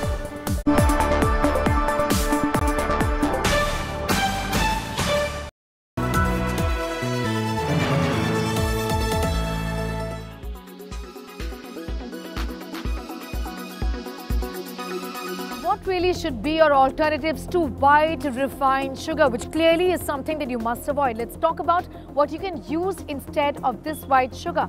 Number one, organic brown sugar. Organic, then all the very better, because this is extremely healthy.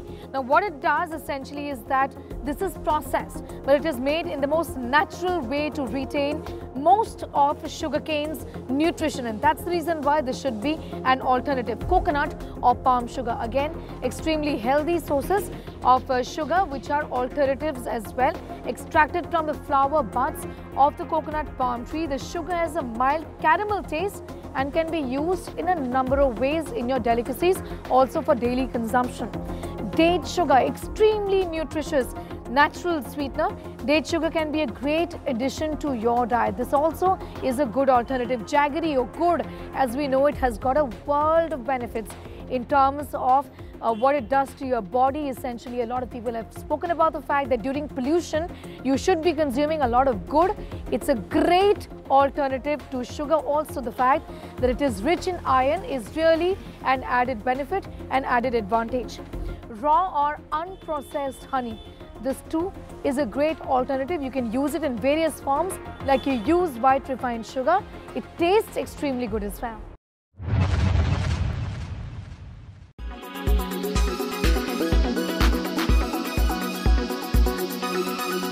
Make your media plan smarter with India Today Live TV on your connected devices. Amplify your brand with 100 million smart internet viewers. To advertise, mail us at sales@aajtak.com.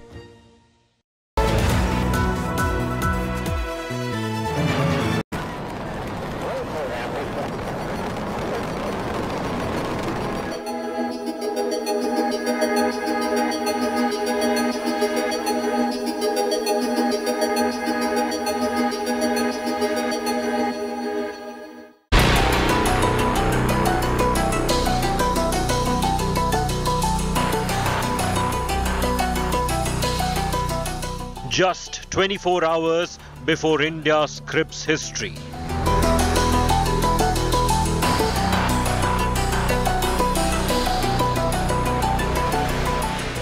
India's Vikram headed for victory.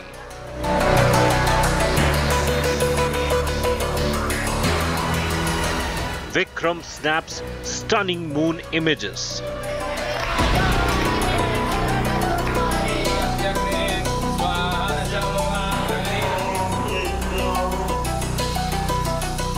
India prays for Chandrayaan-3.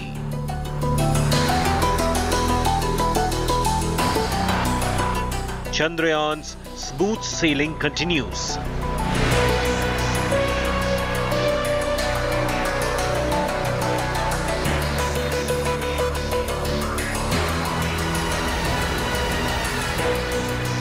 Science and spirit in celestial dance. In 24 hours from now and 4 minutes exactly, you will see the soft landing of Vikram on the moon tomorrow evening. And I'm going to be getting you all the updates. As you can see, I'm standing here at what's called the Isro complex. It is the mission control complex, and behind me is where Team Chandrayaan is currently seated, tracking every update that comes in on lander Vikram as he heads closer and closer to the moon. I unfortunately can't pan our cameras because this is a high security complex.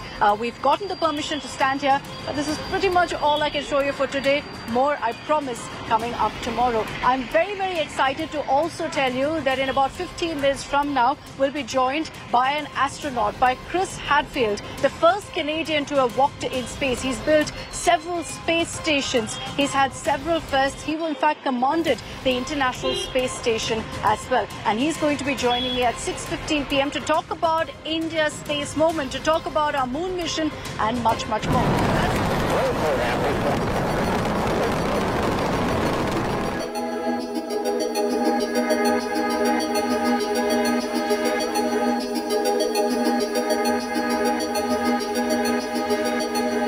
From 5:20 tomorrow evening till 6:04 is when the soft landing process will commence. From 6,000 kilometers per hour, they have to bring it down to 0, and that very steadily will have to be done. The last 4-5 minutes, the last 100 meters is when all of the sensors, the thrusters will come in and ensure that very carefully lander Vikram is brought down. And there, it'll be all about how our scientists have fared, how the design has been done. Because at that point, the scientists seated here behind me, Team Chandrayaan, will just have to keep their arms crossed and hope for the best. But let me round up for you all the updates that have come in the last 24 hours in our next report.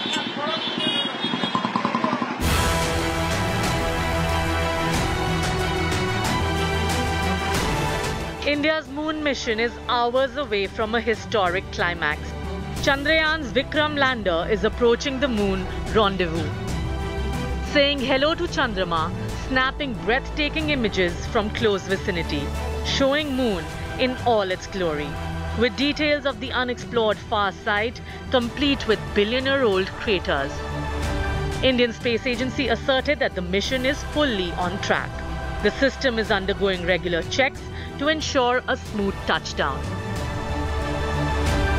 It is almost similar to what we designed or developed for Chandrayaan-2, except for instead of orbiter now, because orbiter is anyway working fine and it is still useful and it is giving a lot of important data which will be utilized for Chandrayaan-3 landing also. So we decided that orbiter will be replaced by a propulsion module. Which duty is to take it to the orbit of moon surface. Isro is not taking any chances, especially after crash of the Russian moon mission. Keeping another landing site ready for Sunday touchdown if parameters aren't ideal on Wednesday. Former Isro chief K. Sivan broke down the final maneuvers moments before the planned touchdown. I want to start by asking you about the lunar mission of the Russians, which crashed very unfortunately over the weekend without being able to land successfully. You know, given what has happened with the Luna 25, which was Russia's first attempt to land a spacecraft off the moon and that ending in failure, you know, would that increase the levels of anxiety of the team in the Space Center of Isro at this moment? Does that make you one extra level more anxious? No, it is not so. First of all, Luna mission failure and this one, they are not related. Luna, actually, that is its own system, its own the sensor, thrusters, and it may have its own characteristics. But we have our own system, our own thruster, our own sensors, which it has been functioning very nicely and without any problem. And till now we are achieved what we want in a perfect way. And I am sure that this will repeat on 23rd also. So we will get a good landing. And we are not getting disturbed by the Luna 25 failure. They are not related. They are not a similar system. They are different system. Okay. So we are confident that we will be able to achieve without any problem. A billion cheers, prayers and wishes are meanwhile pouring in as India roots for Chandrayaan-3. एक बहुत बड़ा इतिहास भारत के सभी विशेषज्ञों ने, हमारे वैज्ञानिकों ने रचा है और प्रधानमंत्री जी के नेतृत्व में भारत नई ऊंचाइयां तो छू ही रहा था। भारत का तिरंगा केवल देश के अंदर नहीं लेकिन विश्व पटल पर अब हमारी यही कोशिश है कि वो तिरंगा चांद पे भी गाड़ के रखा जाए। Special pujas are being held in temples and namaz is being offered in mosques, all for Chandrayaan's success. The lander is expected to touch down on Moon's south polar region at 6:04 p.m. on Wednesday. We wish India a grand success in conquering the Moon. With Akshita Nandagopal in Bengaluru and Milan Sharma in Ahmedabad, Bureau Report, India Today.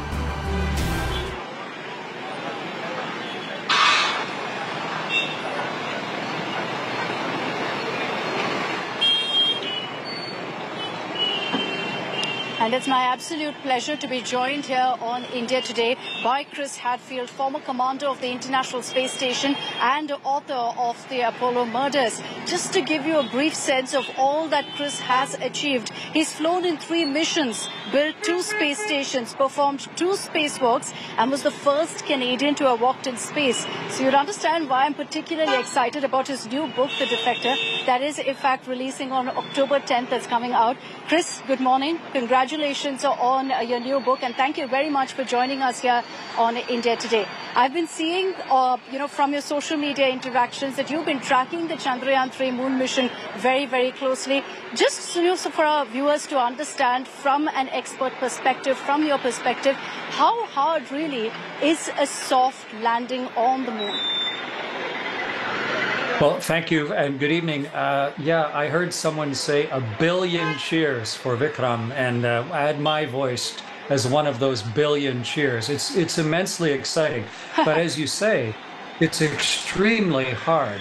It's 400,000 kilometers away, and we're landing way down to the south, 70 degrees south. It's as if you were landing on the edge of Antarctica, and you're trying to do it where the final last few meters or few feet of touchdown, you're just counting on the automatic systems. And so there can always be, a boulder in the way or an uneven spot on the ground, even though they've chosen a plateau. And I know that the Russians had no success earlier this week. Remember, they've launched 27 missions to the moon, and they only landed 7 times, and the last one was a failure. So it's still exquisitely difficult. But with the tremendous experience gained in Chandrayaan-1, which helped discover water on the moon, in Chandrayaan-2, which has been mapping the moon ever since, and now with sort of the granddaughter of all of those, of Chandrayaan-3, I'm really optimistic and excited about the landing that's going to be happening just slightly under 24 hours from now. I loved how you referred to Chandrayaan-3 as the granddaughter of these missions. It's so aptly put. I'm going to borrow that phrase also in the next 24 hours.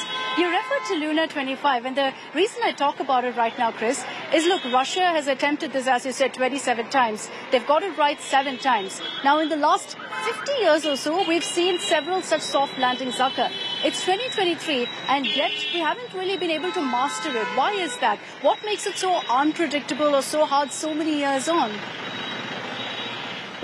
Well, part of it is the nature of the moon itself. If you were going around the moon, the amount of gravity that you feel in different parts of the orbit changes. The moon is a lot more lumpy than the Earth is. It's got big, dense sections. And so that makes orbital prediction more difficult. It's hard to know exactly where you are. There's no GPS. So where exactly around the moon are you? How do you even figure that out? And even though we've taken lots of images from the orbiting vehicles of the plateau that Chandrayaan-3 and Vikram are going to land on, you still don't know the fine details.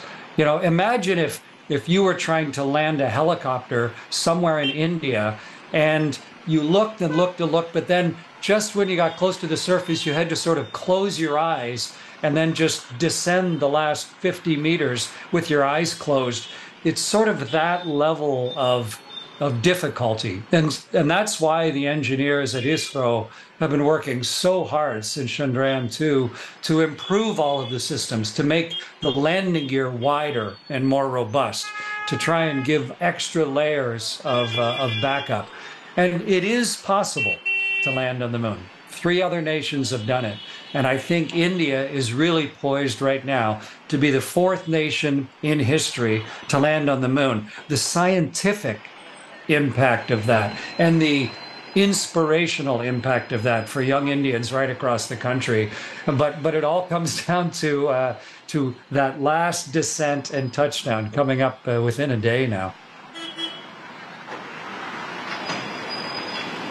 Very true. And, the point that you also made about how hopefully this will come through, we've all got our fingers crossed. But also, besides what this will mean for ISRO and the kind of, experiments and the moon mission that they want to complete, Chris, what does this mean really in the global space race that's underway? Where do you think it'll put India in that race?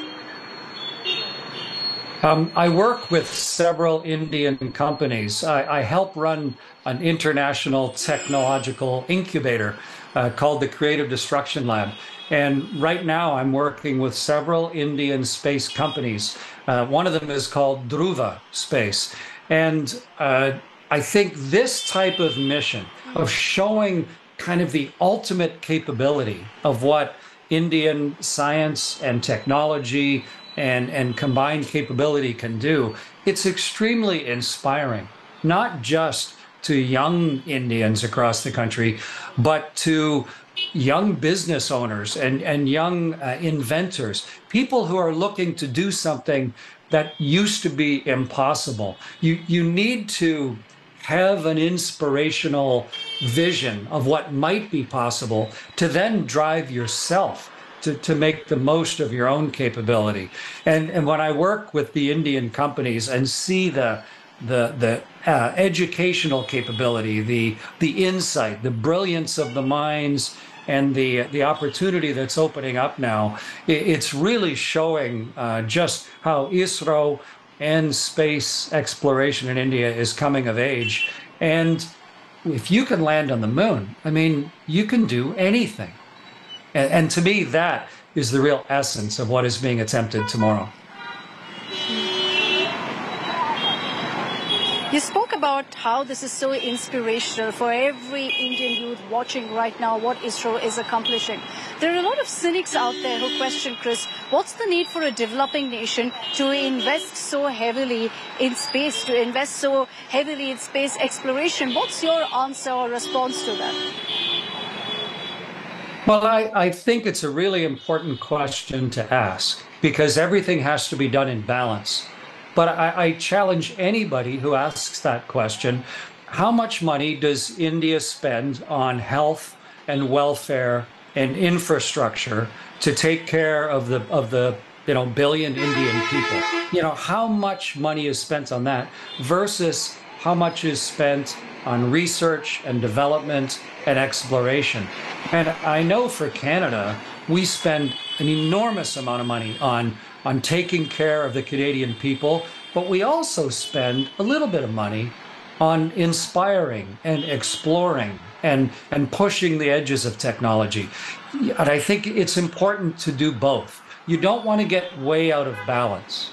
But I think it's important to truly get the exact numbers of how much is spent on taking care of the people, but also how much is spent on pushing the very edges of what we know and understand.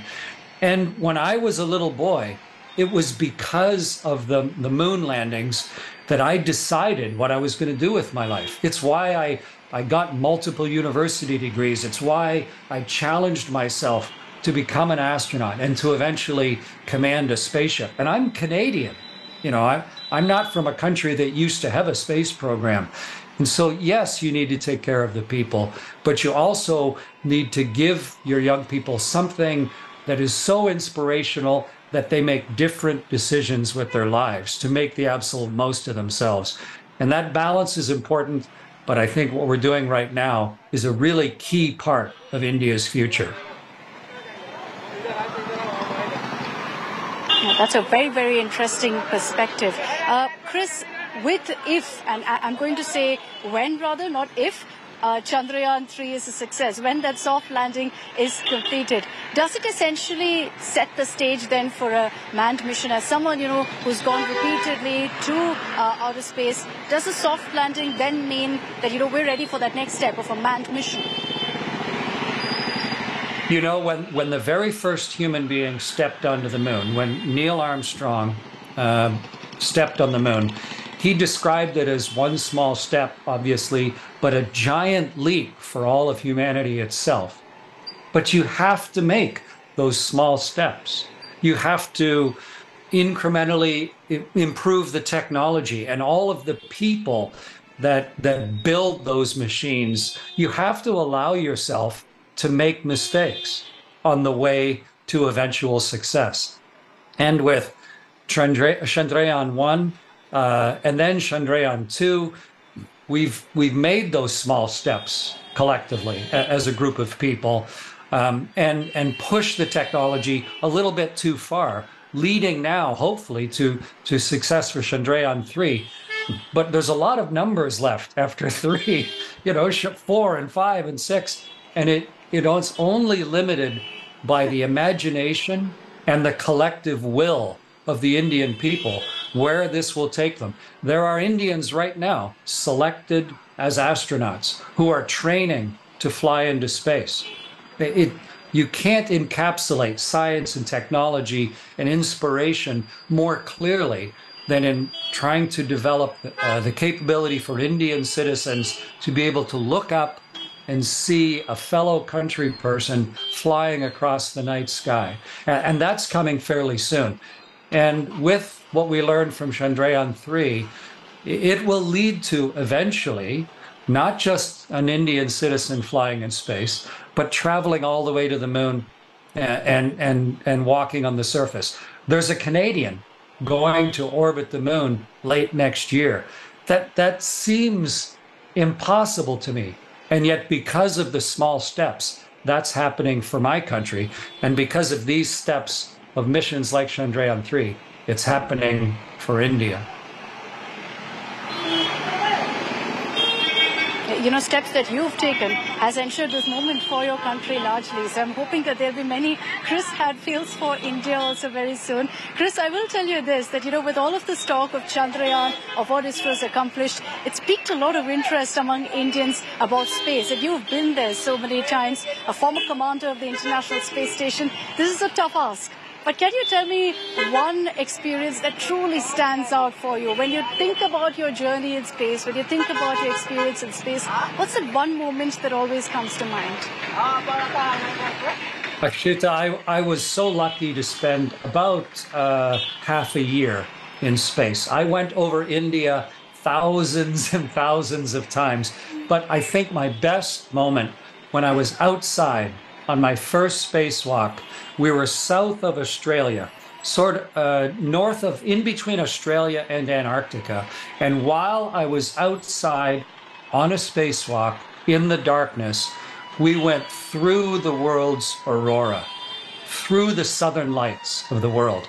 And I could see the reds and the greens, and they were pouring past our ship and flowing around me, the incredible, beautiful majesty of our planet. And it's very scientific. It's the Earth's magnetic field and the energy from the sun, but it glows in this beautiful ribbon of color. And this little kid got to go outside and experience that personally. This little dreamer from Canada, I got to surf on the world's aurora.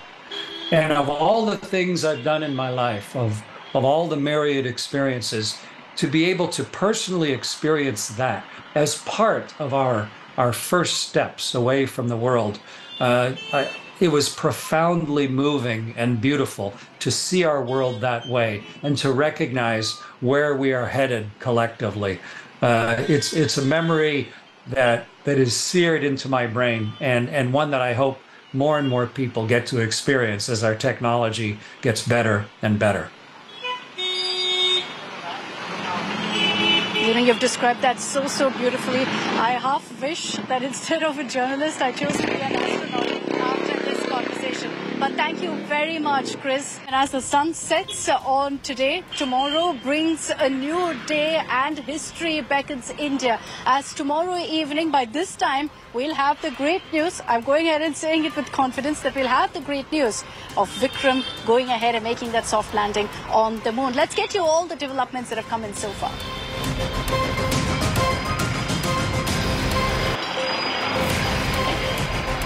India is all set to script history in its space mission. All of us are on the edge. Everyone extremely excited for the landing of Chandrayaan-3. ISRO has released the latest pictures of the moon clicked by lander image camera 4. This is on August 20th. As per ISRO, the mission is on schedule. Systems are undergoing regular checks.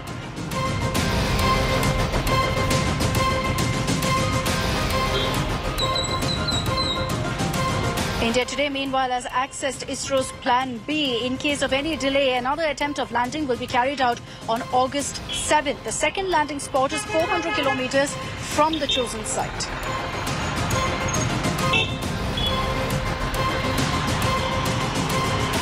Our next image comes in of Allahabad University students making a sand art of Chandrayaan-3's successful landing on the moon with the caption, "Hum honge kamyab."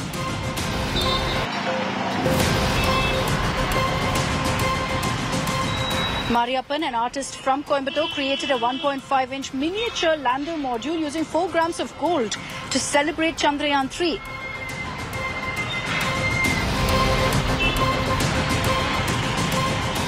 Preparations are underway at several schools to celebrate Chandrayaan-3's successful landing on the moon.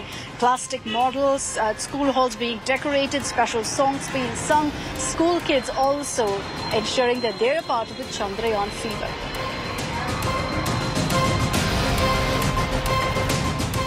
And prayers are pouring in from all quarters for the successful landing of Vikram. Devotees offered special namaz at the Islamic Center of India in Lucknow to seek blessings for Vikram lander.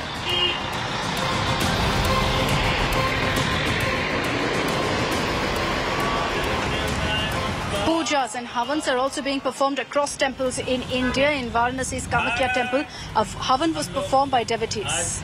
Now,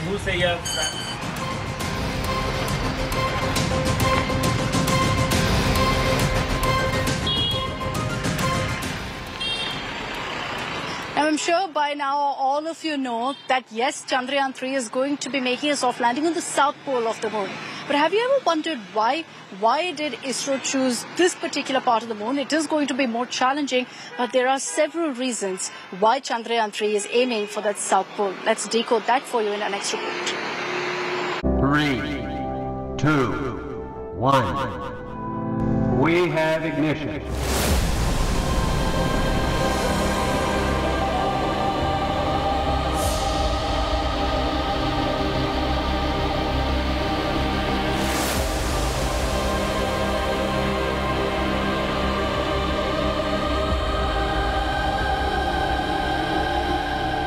The moon is just 25 kilometers below India's Chandrayaan-3.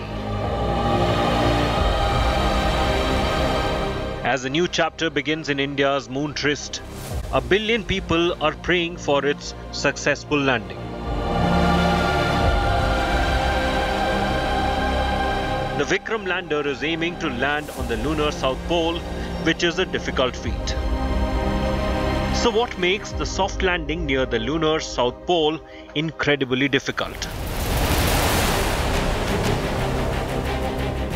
The south pole of the moon's rugged terrain lies in the shade of perpetual darkness and plummeting temperatures. This is where researchers had previously discovered the presence of frozen water. Chandrayaan-3's successful landing will expand knowledge of frozen water on the moon, potentially one of the moon's most valuable resources. Scientists are interested in pockets of ancient water ice because they could provide a record of lunar volcanoes, materials that comets and asteroids delivered to Earth, and the origins of oceans. If water ice exists in sufficient quantities, it could be a source of drinking water for moon exploration and could help cool equipments. It could also be broken down to produce hydrogen for fuel and oxygen to breathe, supporting missions to Mars or lunar mining.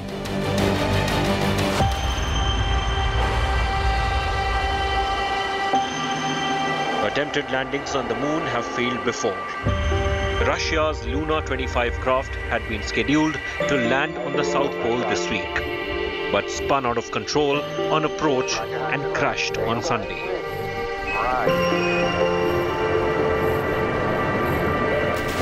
The South Pole, far from the equatorial region targeted by previous missions, including the crewed Apollo landings, is full of craters and deep trenches. Chandrayaan-3 is proposed to land in the plateau between two craters, Manzinus and Boguslawski, and a third, Simpelius. Additionally, an alternate landing site has also been proposed. At the mountainous South Pole, the terrain is difficult and dangerous with major craters, minimal sunlight and temperatures below -300°F. If all goes according to plan, Chandrayaan-3 is poised to achieve a historic milestone as the world's first lunar mission to execute a soft landing near the moon's South Pole. Bureau Report, India Today. Thanks very much for tuning in, and don't forget to join us tomorrow from 7 a.m. I'll be joining you live from right here from NewsTrack, which is where Team Chandrayaan is currently based, getting you all the updates, live tracking of lander Vikram and much, much more. Thanks for the moment for joining us. Good night.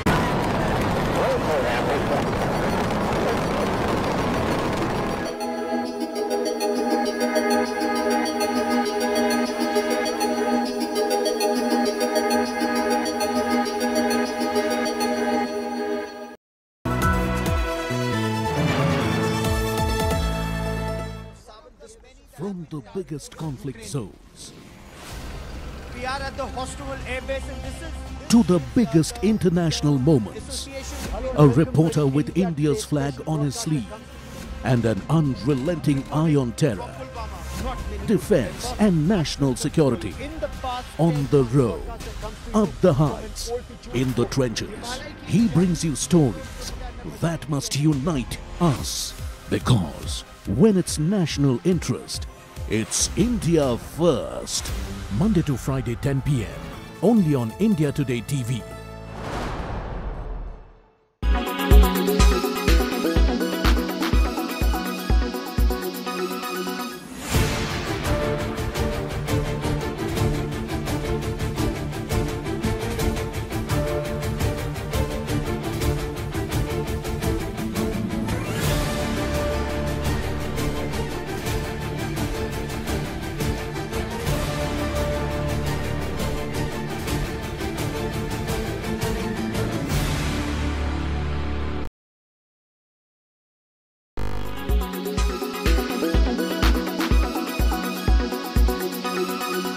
Make your media plan smarter with India Today Live TV on your connected devices. Amplify your brand with 100 million smart internet viewers. To advertise, mail us at sales@aajtak.com.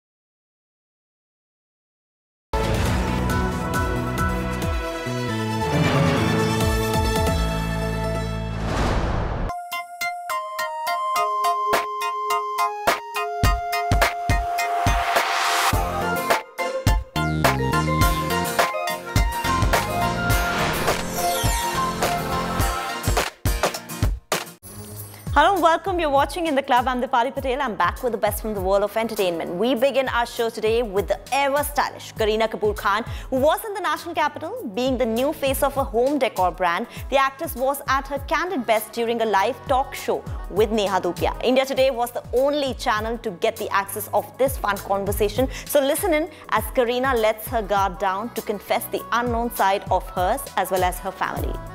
Do you wake up and whip it up on your own, or you have like a whole set of people who make your bed, make your coffee? Because we want to know. They said हमको सिर्फ घर की बातें जाननी है, right?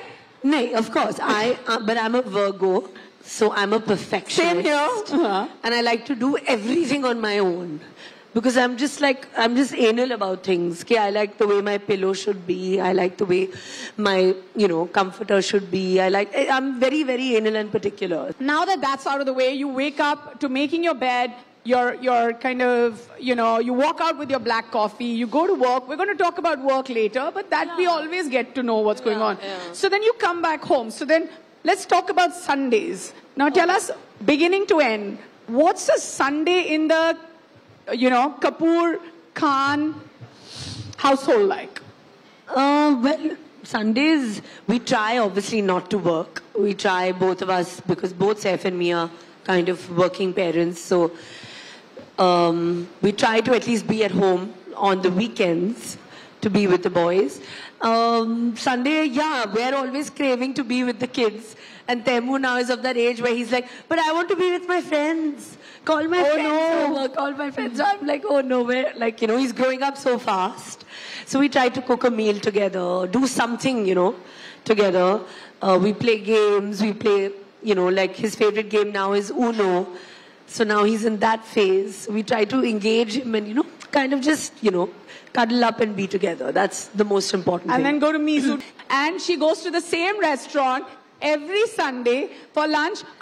Please, we need to send her a list of... But you guys go out more often. I think a lot of people feel that Saif and me don't go out too much. That's because we're always at work or we're traveling or something. So then when we're at home, we love cooking at home. Saif loves cooking. He's an amazing chef.